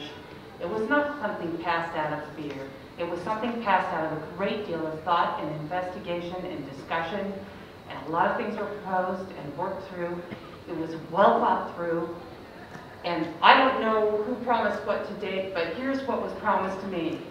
It's a disincentive for slates. People knew they could buy $40, $50 membership and get everything they wanted on the ballot. They told us, after we passed EPH, a bunch of them came right out and told us, I'm not going to play anymore because you've made it so I can't take over your ballot. We know EPH works to discourage in that way, and the only reason I was ever willing to support EPH is because it's agnostic. It has nothing to do with being liked by the right people. It's about slates. It's about not giving outsized representation to one small group of people. It doesn't matter whether you're a leftist, a rightist, a flautist. If you've got a slate, it will deprioritize your slate so that the rest of us have a chance to get something we like on the ballot. And there are people waiting in the wings the moment, and if you are able to read the EPH ratings, they give us more information than we've ever had about nomination process before it was just counts. Now we can see how things work out. As they've all said, you can see where your choice, your last choice drops off and your vote gets redistributed. So you can see that it's working. It's an effective way to discourage people from slating, and there are still people slating, and you can see that in the results. But you can also see how those results get changed and the slates get deprioritized. I really think that this is something we want to keep. It's made things a lot more fair. If we get rid of it, we're going to start seeing the process of slates taking over the ballot again. And I really think that this is something we should continue to do. You know what? If we can't trust the Hugo admins to do it right, we might as well just cancel the Hugo Awards. okay? It's always been that way. So we have to trust the administrators to do things properly. Yes, it makes their job a little bit harder, but I would hope when they take on the job, they know that that's part of it, and they're willing to do that. Please vote for ratification of this. How much time is left?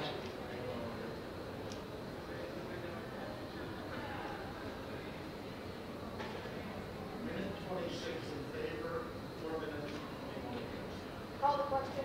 Second. There's a motion to call the question and a second. Are there any is there an objection? How many members are wishing to speak? All right.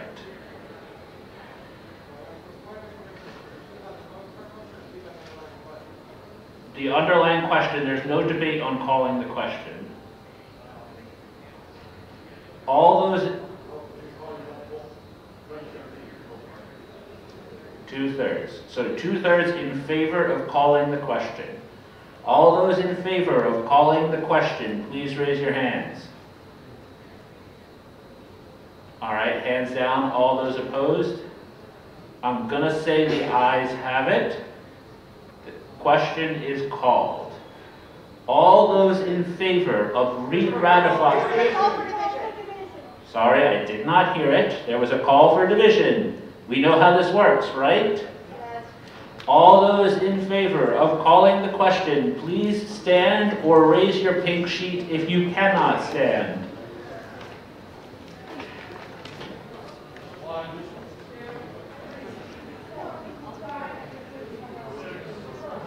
Martin, can you stop for a second? Members will be reminded that it's difficult to hear the count if they are chattering.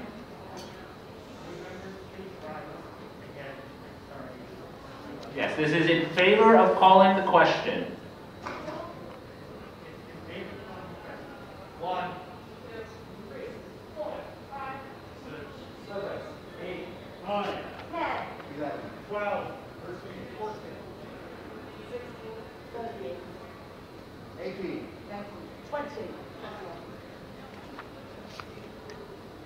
22, 23, 24, 25, 26, 27, 29, 30, 31, 32, 33, 34, 35, 37, 38, 39, 40, 42, 43, 44,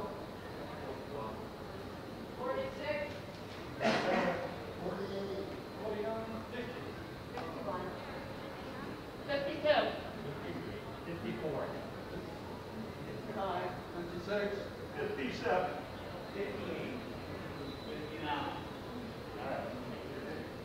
59 in favor. All those opposed? All those opposed, please stand or raise your cards. All right, Martin, count.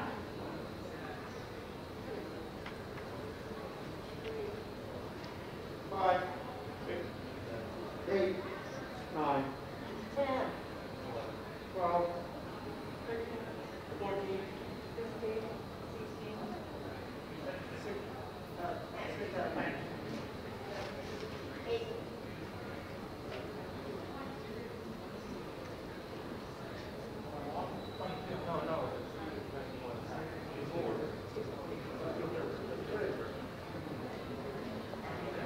Are there any members still who did not get counted? By my math, the ayes have it. The question is called. All those in favor of re-ratification of E Pluribus Hugo, please raise your hands. All right. All those against re-ratification, I'm going to say the ayes have it. All right. We're moving on to E2 now. It's on page 8 of the short form agenda.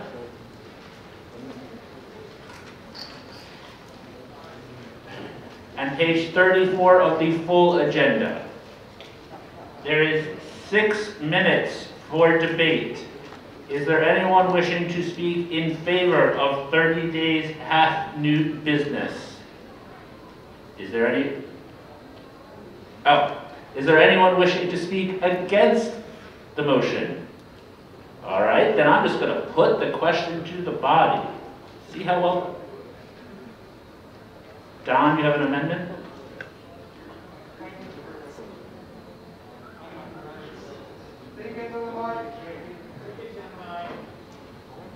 Point of order, we made a standing rules change requiring a 2/3 vote for acceptance of amendments for dealing with amendments to ratification unless they were pre-printed.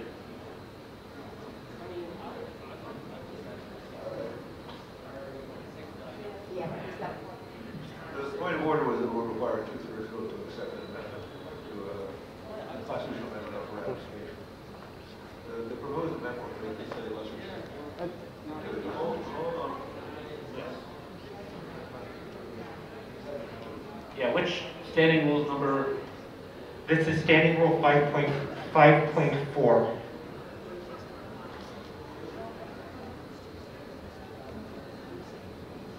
And since I said that really quickly, standing rule 5.4, motions to amend a constitutional amendments awaiting ratification must be submitted in advance by the Rule 2.1 deadline. This rule can be suspended by a 2/3 vote. All right, so we're going to state the amendment first. The point of order is correct. We're going to state the amendment, then we're going to vote to whether to accept the amendment. It requires a 2/3 vote. Then we will vote on the actual amendment. I'm getting there. I do need to breathe sometimes. Denied. Andrew. Second. Under Adam Sheehan, could I ask the chair to be a little more clear? I don't think that his latest statement is clear. We require a 2/3 positive vote in order to accept even the possibility of debating the amendments. Yes, and then we will debate the amendments and then vote on whether to accept the amendments. You got it exactly right. See, I wasn't that confusing. Well, maybe I was. I thought what you said was confusing. I had to take a minute to understand what you said, and I thought that needed clarification. Yes, 2/3 vote in favor of debating, majority vote in favor of accepting should we vote to debate. Don, can you state the amendment? Donald Eastlake, when this came up initially last year, I was the chair and I ruled that this was in the nature of a standing rule and that even if it was in the Constitution, it could be suspended by a 2/3 vote. However, some people have expressed some doubts about that, and in order to make it clear that when this goes into the Constitution, I simply move to add to the end, this rule may be suspended by a 2/3 vote. Second.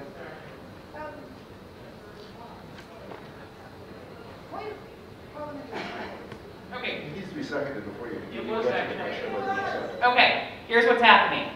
We have to take a 2/3 vote in order to put this matter before us. We're not going to ask you all to vote on whether or not to put this before us without knowing what's being put before us and just guess whether or not you want to debate the amendment, because that seems kind of silly. So, Don has just stated what the amendment he wishes to make will be. We are now going to vote per 5.4 to suspend the rules. I will move to suspend the rules if there's a second. Great, it's not debatable, it's not amendable. So then we're going to vote to suspend the rules by a 2/3 vote to take up this amendment, even though it was not submitted before the deadline. Should that 2/3 vote pass, then the amendment, since we've heard a second in the audience already, will be properly before us, and we will continue on the way we would normally do with an amendment. Sound good?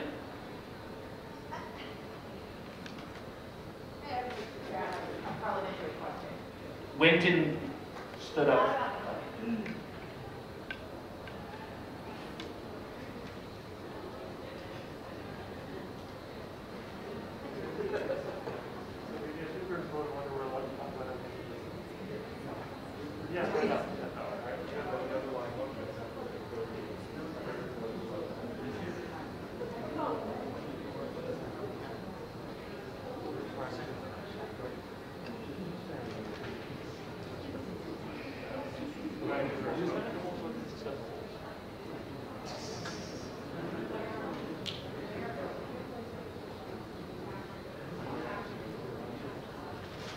Yeah. I'm going to rule that the point of order was on the underlying matter, and we're going to vote now on Winton. Please, can you come up to the microphone or?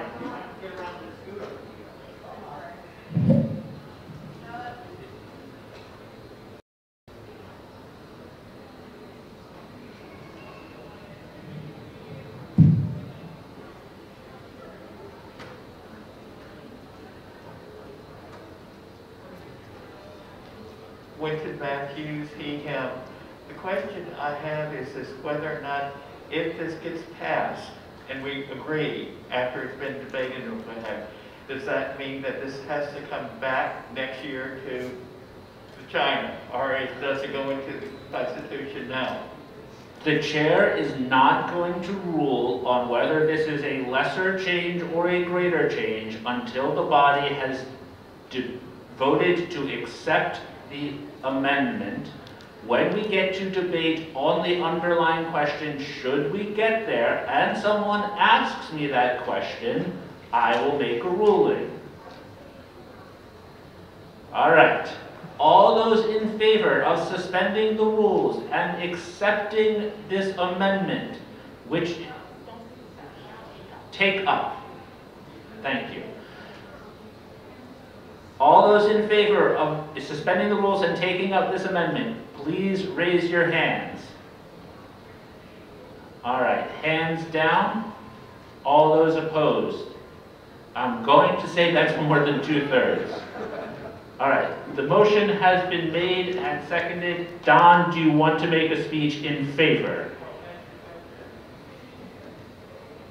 Knew that was coming. You asked me to wait. All right, is this a greater or lesser change?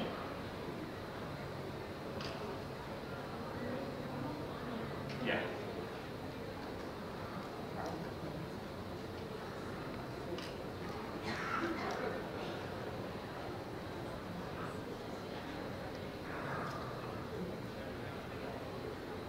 Yeah. So the chair is going to rule that this is a lesser change and would not require re-ratification by the business meeting at Chengdu, as this basically makes the constitutional provision, should it be accepted, clear that it could be the rule could be suspended by a vote of 2/3, which is the rules already in place. So it makes it closer and it makes the provision weaker. Kate Secor. Kate Secor, she, her. I'm going to request that the chair rule on whether this amendment is out of order because the amendment requires a vote of the meeting on things that are happening before the meeting is convened and therefore contravenes the standing rule on not creating time loops. And now the chair is actually going to take 5 seconds to read the whole sentence and try and parse the English because he was running votes up until now.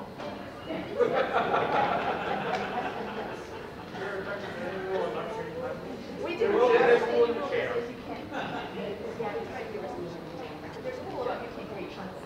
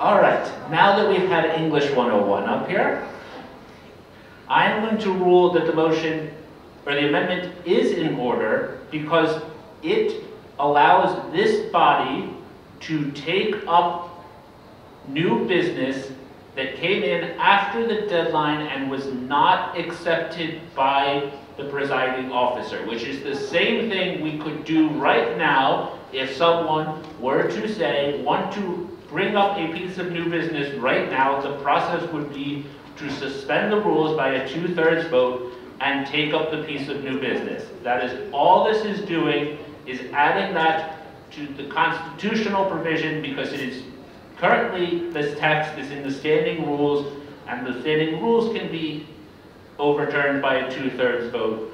So we're just making it clear that moving it to the Constitution does not change that fact.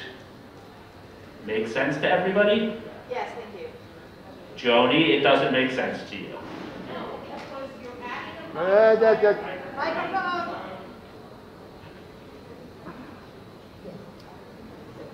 Joni Bildashoff, she, her. You're adding a modifier at the end of an entire paragraph. From my understanding, you're only trying to modify the last sentence. Can we break it into 2 paragraphs so the modifier is clearly only modifying the agenda order? We could, if Don is willing to take that. Okay, so then what we're going to do is, at the beginning of the sentence, the presiding officer may accept.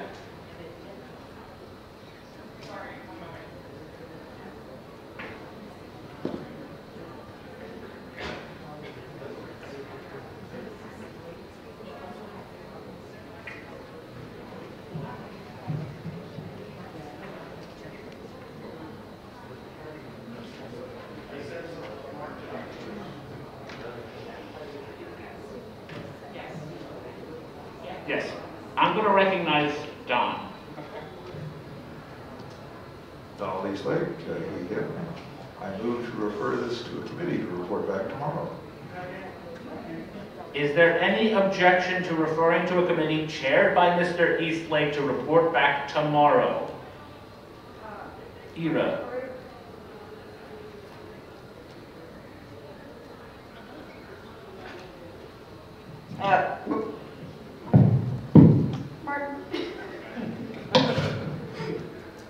Ira Alexandra, they, them. Could the chair kindly remind me when reports of that nature are given in the agenda order? So, because this is in E, and hopefully, maybe we'll be beginning F tomorrow, I would rule that this item would come up first after site selection tomorrow, and then we would begin with F2, because we decided we were going to start with F2 and not F1, and then we would go through F1 and so on, because anything that was postponed until Sunday would already be on Sunday. Does that make sense? Yes, thank you very much, Mr. Chairman. Yes. All right. Is there any objection to referring to committee to report back tomorrow? Kate.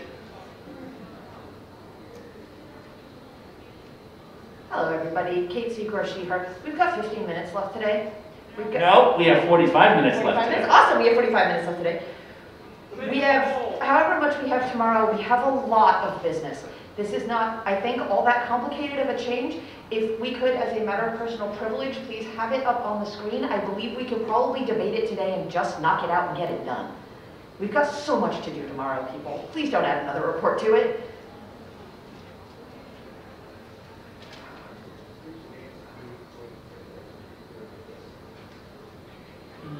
Yes, there's going to be a speech. That was speech against. We're going to have a speech in favor. This automatically gets 4 minutes of debate time. It gets... Go ahead, Don. Wordsmithing takes time, and when done under the pressure of the entire meeting here, tends to have errors. I believe it's a fairly simple operation. I think it's, I understand what is desired, and I'm sure we can come back with wording which reflects that desire correctly tomorrow. Is there anybody else wishing to speak against the motion to refer? Anyone wishing to speak in favor? Seeing none, I'm going to put the question to refer to committee to the body. All those in favor of referring to committee chaired by Don to report back tomorrow and to be taken up before any items beginning with the letter F, raise your hands. All right, all those opposed? The ayes have it. If you would like to be involved in the committee, please contact Don. E3, the Statue of Liberty play. Page 8, up. We need to take one short pause for the camera.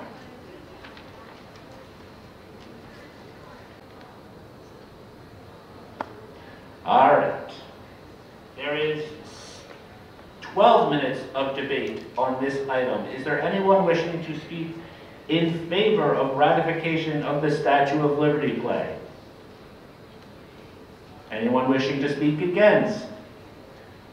Joni?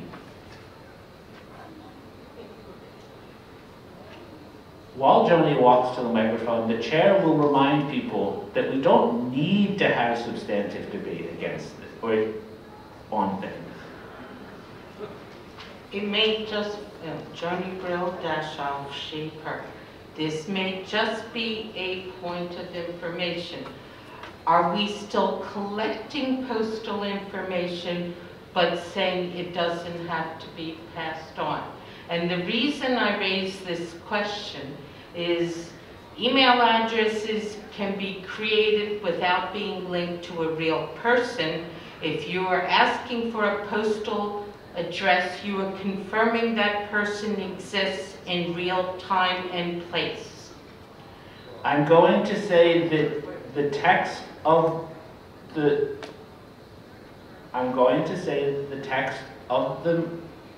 motion allows the Worldcon committees to either collect postal information or not, because they are not required to pass it on, therefore they are not required to have it. That does not direct them to stop collecting it. Is there any debate, is there any speech in favor of ratification? Any speech against? Seeing none, I will put the question to the body. I will read the constitutional amendment. To amend section 2.7, membership pass along, to read, within 90 days after a Worldcon, the administering committee shall, except where prohibited by applicable law, forward to the committee of the next Worldcon its best information as to the names and contact information of all its Worldcon members who have given permission for that data transfer and only for the purposes for which permission to use that data was given. All those in favor of ratifying E.3, please raise your hands. Hands down, all those in favor, or all those opposed. Okay. The motion passes, the constitutional amendment is ratified and will become part of the Constitution at the close of this convention. E.4, a matter of days. There is 4 minutes for debate on this matter of business. Is there anyone wishing to speak in favor of E4? Anyone wishing to speak against? Seeing none, I will put the question to the body. I've been asked not to read it because it's long. Do I need to read it for anyone? No? Good. All those in favor of ratifying E.4, raise your hands. Hands down. All those opposed? The ayes have it. E.4 is ratified and will become part of the Constitution at the end of this convention. E.5 is on page... Okay, I'm giving the secretary a second.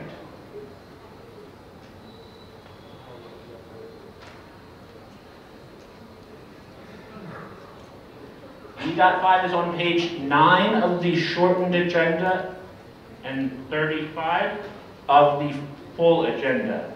There are 20 minutes of debate time. Is there anyone wishing to speak in favor of Elspeth?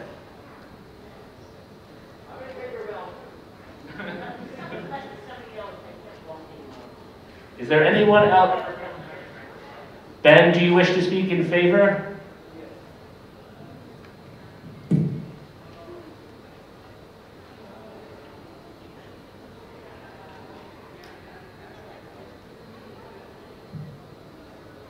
Ben Yellow, he, him.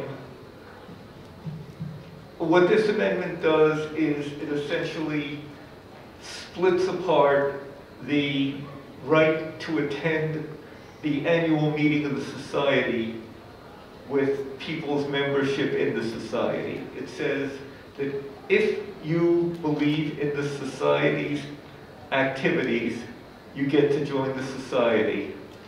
You then get to pay a supplemental fee if you want to attend the annual meeting of the society. But joining the society says you really believe in the society. And that part sticks with you for life. And there's some minor tweaks to deal with death,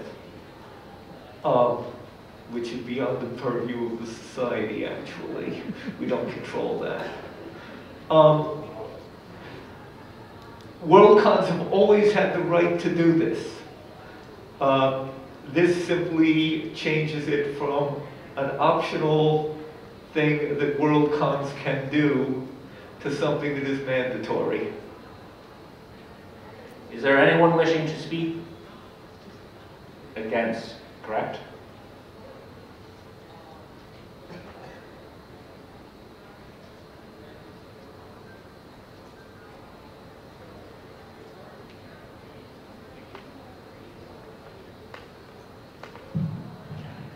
My name is John Lawrence.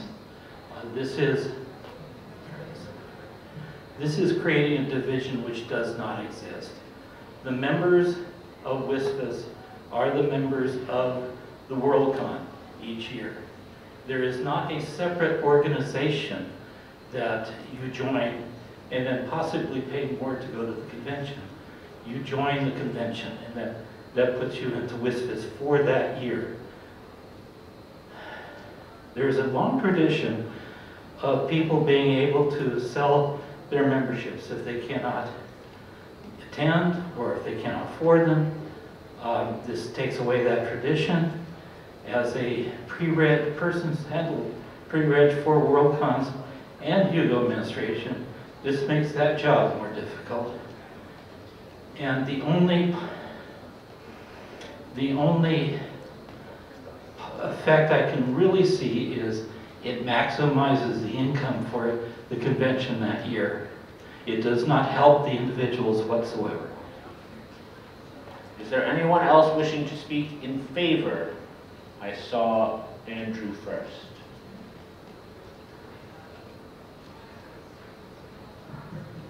Andrew Adams, he, him. In 2020, Conzealand had the unfortunate situation of having to change from an in-person convention to either a number of different options. In doing so, we decided to adopt a virtual convention. At that point, we were faced with, and I as the head of finance will tell you, a horrible set of decisions, partly to do with finance and partly to do with membership statuses, etc. To some extent, I'm slightly don't care which way we get clarity on this issue. This is one way. The other way would be to clarify the other way, that you can transfer the supporting membership. But as somebody who had to be involved in making multiple really hard decisions at the same time, this was another really hard decision I wish we hadn't had to make. And it would help to have clarity for that. So if you don't want this one, please codify the opposite. Please don't leave it up to the individual committees faced with horrible decisions anyway, as I hope no one else is faced with the sorts of decisions we had to make. Please give us clarity on this so it's not something that we get beaten up about by members because we've had to make the decision. Is there anyone wishing to speak? Mark.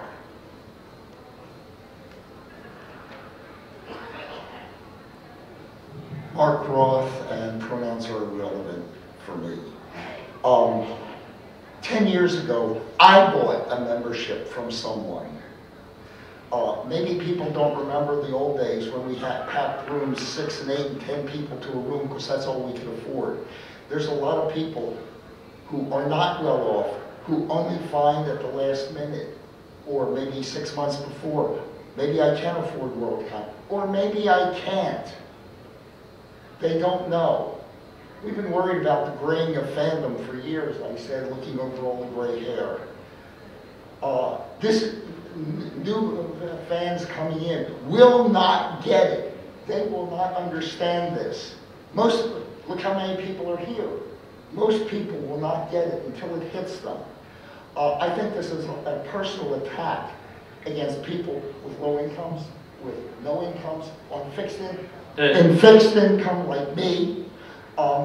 This is, if there was an opposite to the E. Everett Evans Big Heart Award, a Small Heart Award, this would win hands down. No, you pay, you're a member. That's all it should be. This is unfanish.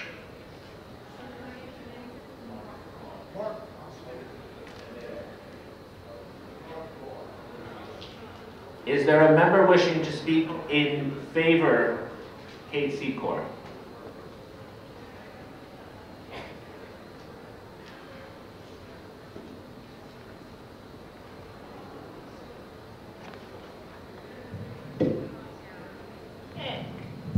Kate Secor, she, her. So we've had the emotional arguments, and we've had the philosophical arguments, and we've had some of the practical arguments. So let's talk about what this actually does. What it does is it says, you join the society, and your membership in the society gives you Hugo nomination, Hugo voting, and participation in site selection rights, and the right to advance business. And then you get an attending supplement, and that's what lets you into the big party with the 5,000 people in it. People may think this is complicated. I'll point out that there are thousands and thousands of professional societies that many young people are actually part of that work in exactly this way. If you are a member of IEEE, you get to be a member of IEEE whether you go to their annual meeting or not. As someone who has done site selection and knows several other people who've done it and several Hugo administrators, the whole transferring rights bit is a nightmare. Because what happens is that you take I forget how this works, you take the first set of nominations, the last set of Hugo votes, and the first of site selection. If I transfer my membership after using some of my rights, how does the person who's getting it know what rights they're getting? They don't. How does the convention track which rights they still have? Well, we hope they're tracking that right, don't we? Wouldn't it be simpler to just say, you get a membership in the society, it comes with rights, if you want to come to the party, here's the thing that lets you come to the party. That bit's still transferable. That bit's transferable basically infinitely. Go ahead. You don't want to come to the party, you decide you can't afford to come to the party, sell your ticket to the party. But we keep saying we're a club, and we keep saying we're a community, and we keep saying that, we are fandom. And yet, we have no commitment to the notion that we are a society, that we are a club that has values and has rights and has things that come with it. This just codifies that notion and makes it easier on a practical level to execute that. Is there a member wishing to speak against Harry Ann? Harry Ann Marie, she, her. What this does is make the memberships that we have bought less valuable because we cannot transfer the parts of it that the people might want to buy. They will have to pay more, and they will pay us less if we decide to sell our memberships. I think this is a terrible idea. We've been doing it the way we've been doing it, and somehow they've managed to do it. However difficult it may be for the people administering it, they can do it, and I think we should keep doing it the way we've been doing it. Mark, do you have a point of information? This does not make clear whether the WSFS business meeting will be required to be virtual or hybrid. and the additional costs on that. That has no bearing on this. The chair, yeah, I'm going to rule that point of information is not germane. Is there any member wishing to speak in favor of ratification? Ron?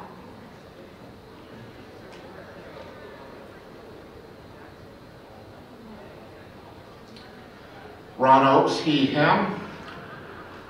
As both a member of the committee that proposed this and a former Hugo database administrator, I fully support this.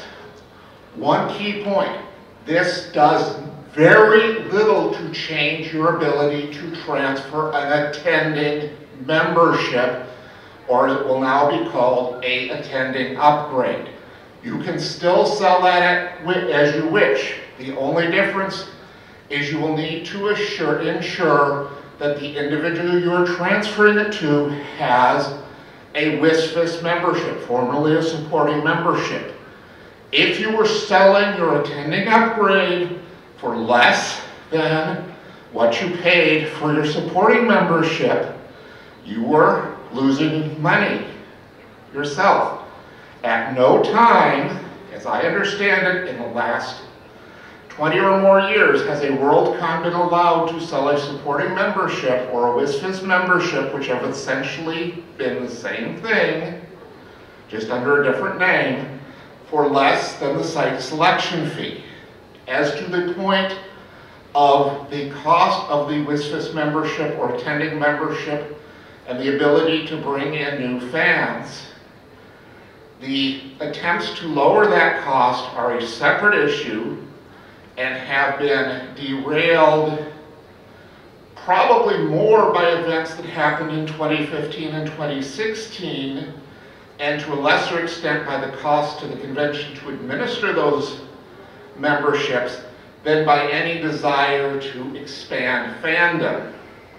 And they are unrelated to this issue, which is to clarify what a WSFS membership or supporting membership means, and to make it much easier for those of us who have to administer the data related to the Hugo Awards, the data related to membership, and the data related to site selection, which can be extremely complicated when, as Kate pointed out, somebody who has used some of their rights attempts to transfer that membership, and we have to untangle what rights belong to the previous member, what rights belong to the new member.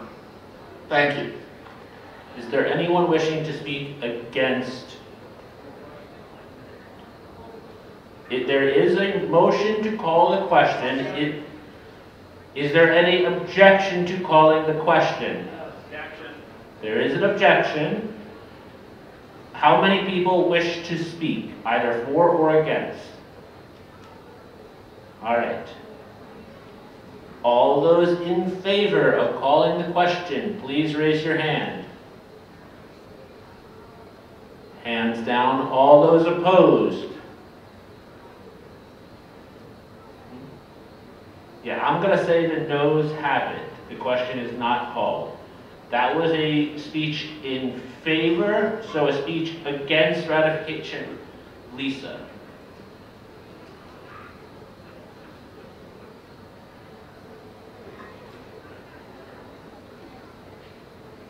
Where are we on time?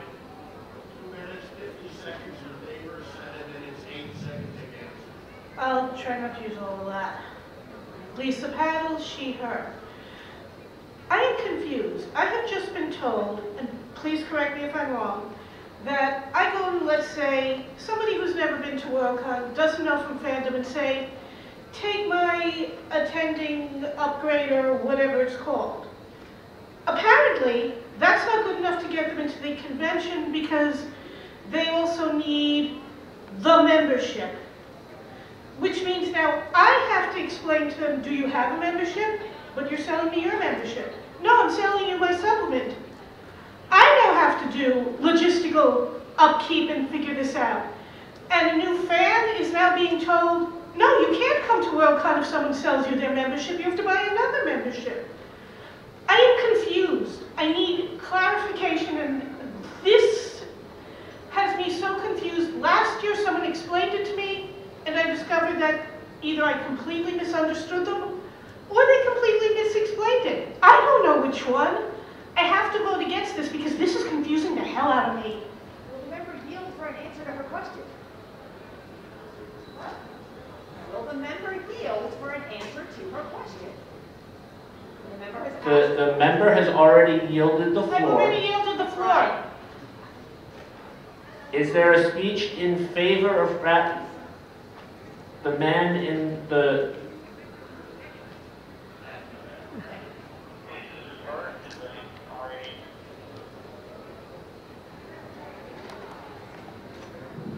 Thanks. My name is Dave Powell. Dave, can you stoop down just a little bit? I know. My name is Dave Powell, he, him for pronouns. I actually dropped by the meeting. I read a bit of the issue, but I hadn't been paying that much attention to it, so I came on this quite cold. But it seemed very clear to me very quickly. Currently, I have a game at home that I bought an expansion for, or I have the expansion. I don't have the game. I was not at all confused when I bought the expansion. I'm like, well, I'll have to get the game eventually in order to put them all together.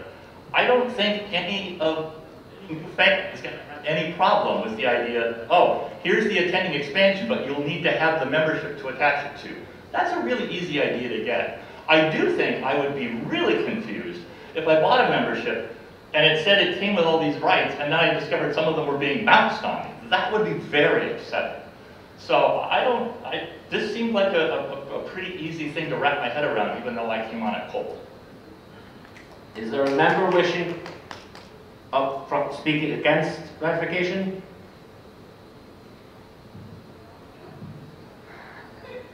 Hello, Karina Stark, she, her. I believe as written, it is unclear whether an attending supplement can be transferred to a person who is not a WSFS member. That may result in people attending the conference that do not have the right to attend this business meeting or vote in site selection, which would basically create two classes, a have and a have not.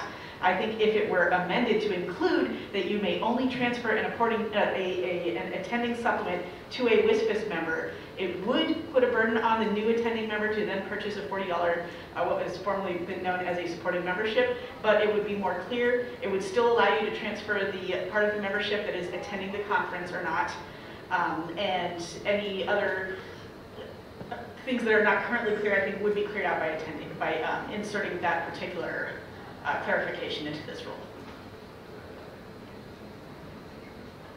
Is there anyone wishing to speak in favor of Terry?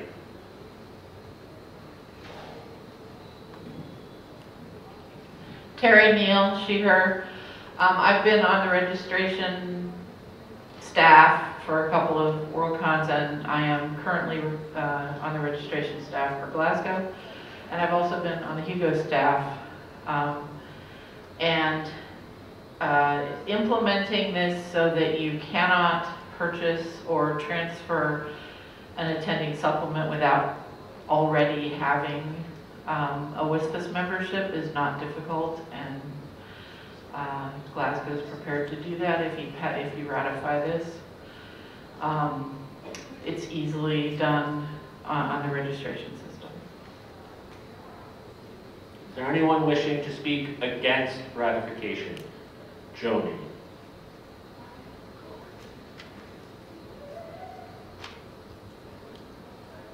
Thank you, Martin.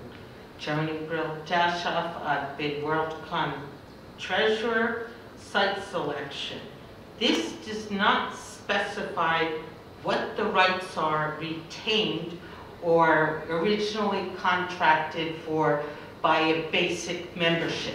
If we would specify it's the voting rights for site selection and Hugo, which when we previously sold attending memberships from one to another, that is the tracking that's driven everybody crazy, whether site selection, Hugo admin, or registration. But I'm even more than that, I am truly confused. Right, the basic membership comes with voting rights. And we have been trying to say that the person who originally bought them retains those voting rights, is only selling the ability to attend in person to another one. Why are we asking that person to already be a basic member where they can vote themselves? I thought we were transferring to somebody brand new the entire ability except for the voting rights. This doesn't clarify the situation at all. I'm going to ask for a time check.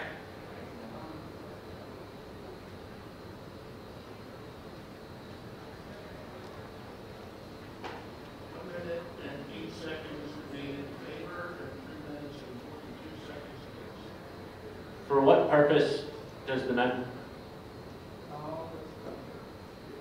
Question. How many people are we really talking about?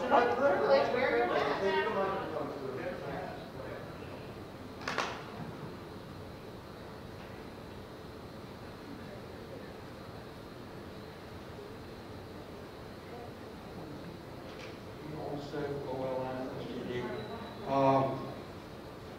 How many people are we really talking about every year?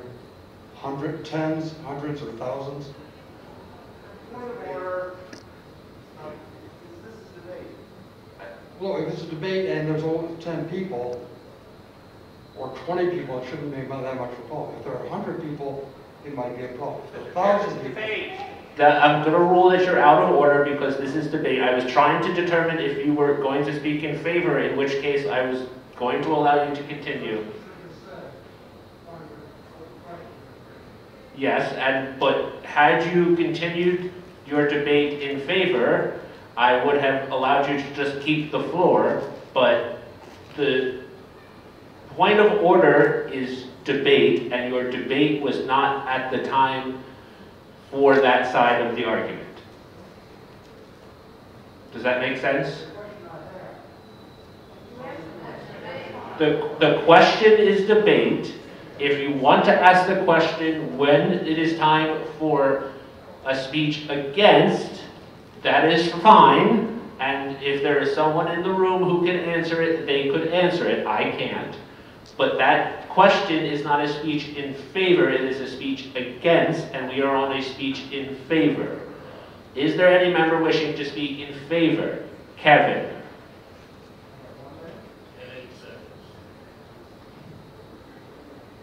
Kevin Stanley, he, him. My late father-in-law was a veterinarian.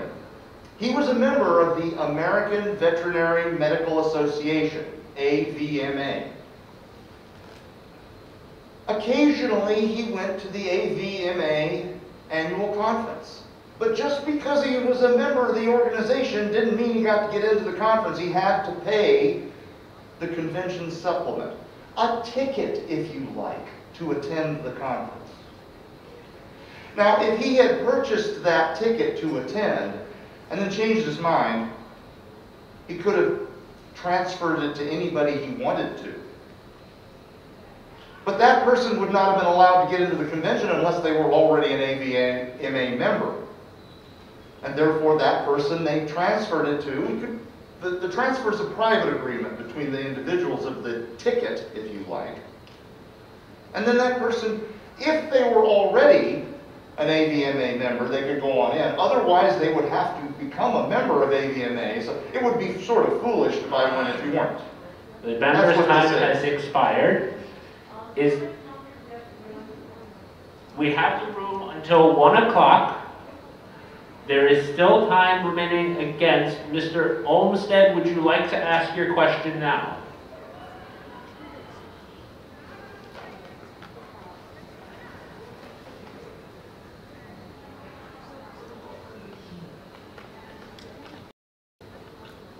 Gene Olmsted, the question I ask is, how many people are we really talking about?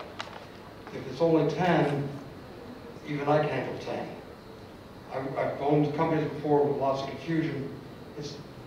You build it into your system. Terry, can you answer the question? Does this still count as a debate against technically? Yes. Terry, Neal, she, her, and I cannot answer your question with specific numbers, but it is sufficient that it is a pain in the ass. Will that help? Okay, I do not have specific numbers. Is there any member wishing to speak in favor of ratification? Time has expired in favor. Time has, is there any member wishing to speak against? Cliff?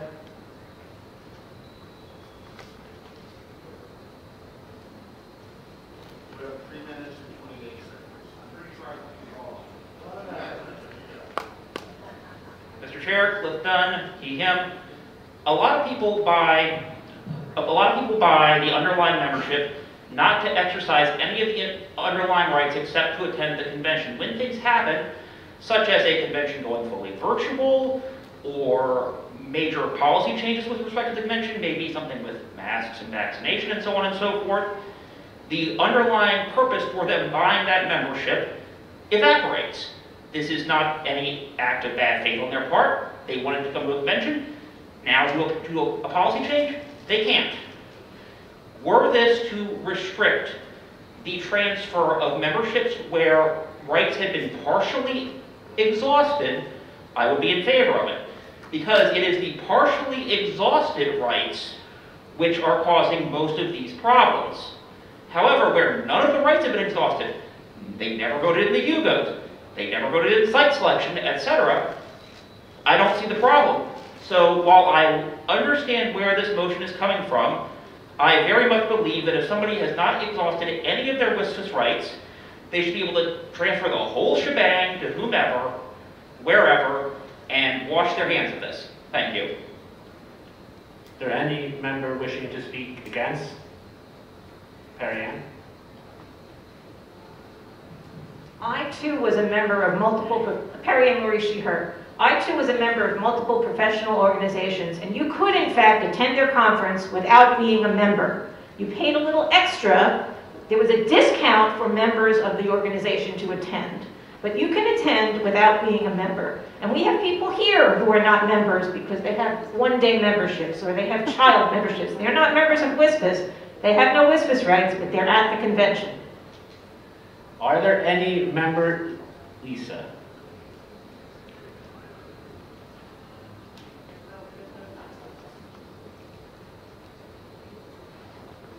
First of all, I want to confess that I'm very confused by the last paragraph. Lisa, can you state your name? Oh, I'm sorry. Lisa Hertel, I want to confess I'm very confused by the last paragraph, but it seems to me that this change benefits the SMOS and does not benefit most attendees.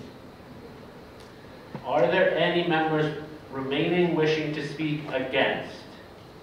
Seeing none, I will put the question to the body. The question is on ratification of E.5, non-transferability of voting rights. All those in favor of ratification, please raise your hands. Hands down. All those opposed? I'm going to say that no, there's a call for division. All those in favor of ratification, please stand or raise your pink cards.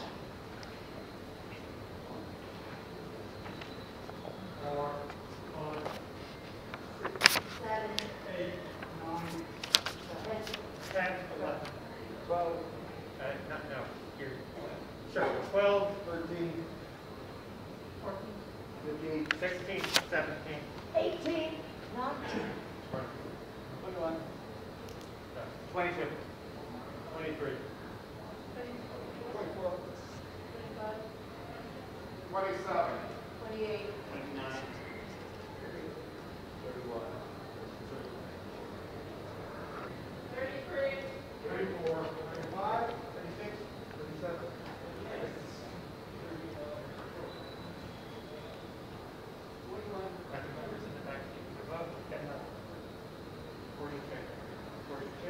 43. Head table. 44. All those opposed, please stand or raise your cards.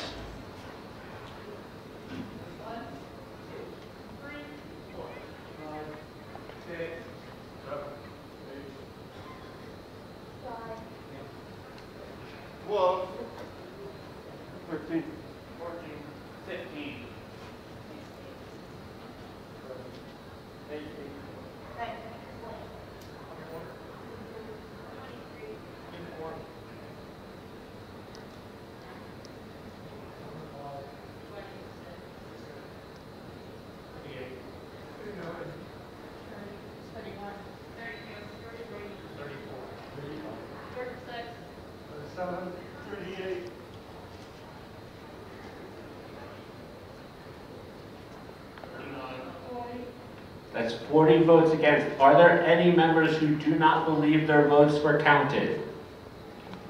Seeing none, the ayes have it by a count of 46 to 40. The motion is ratified.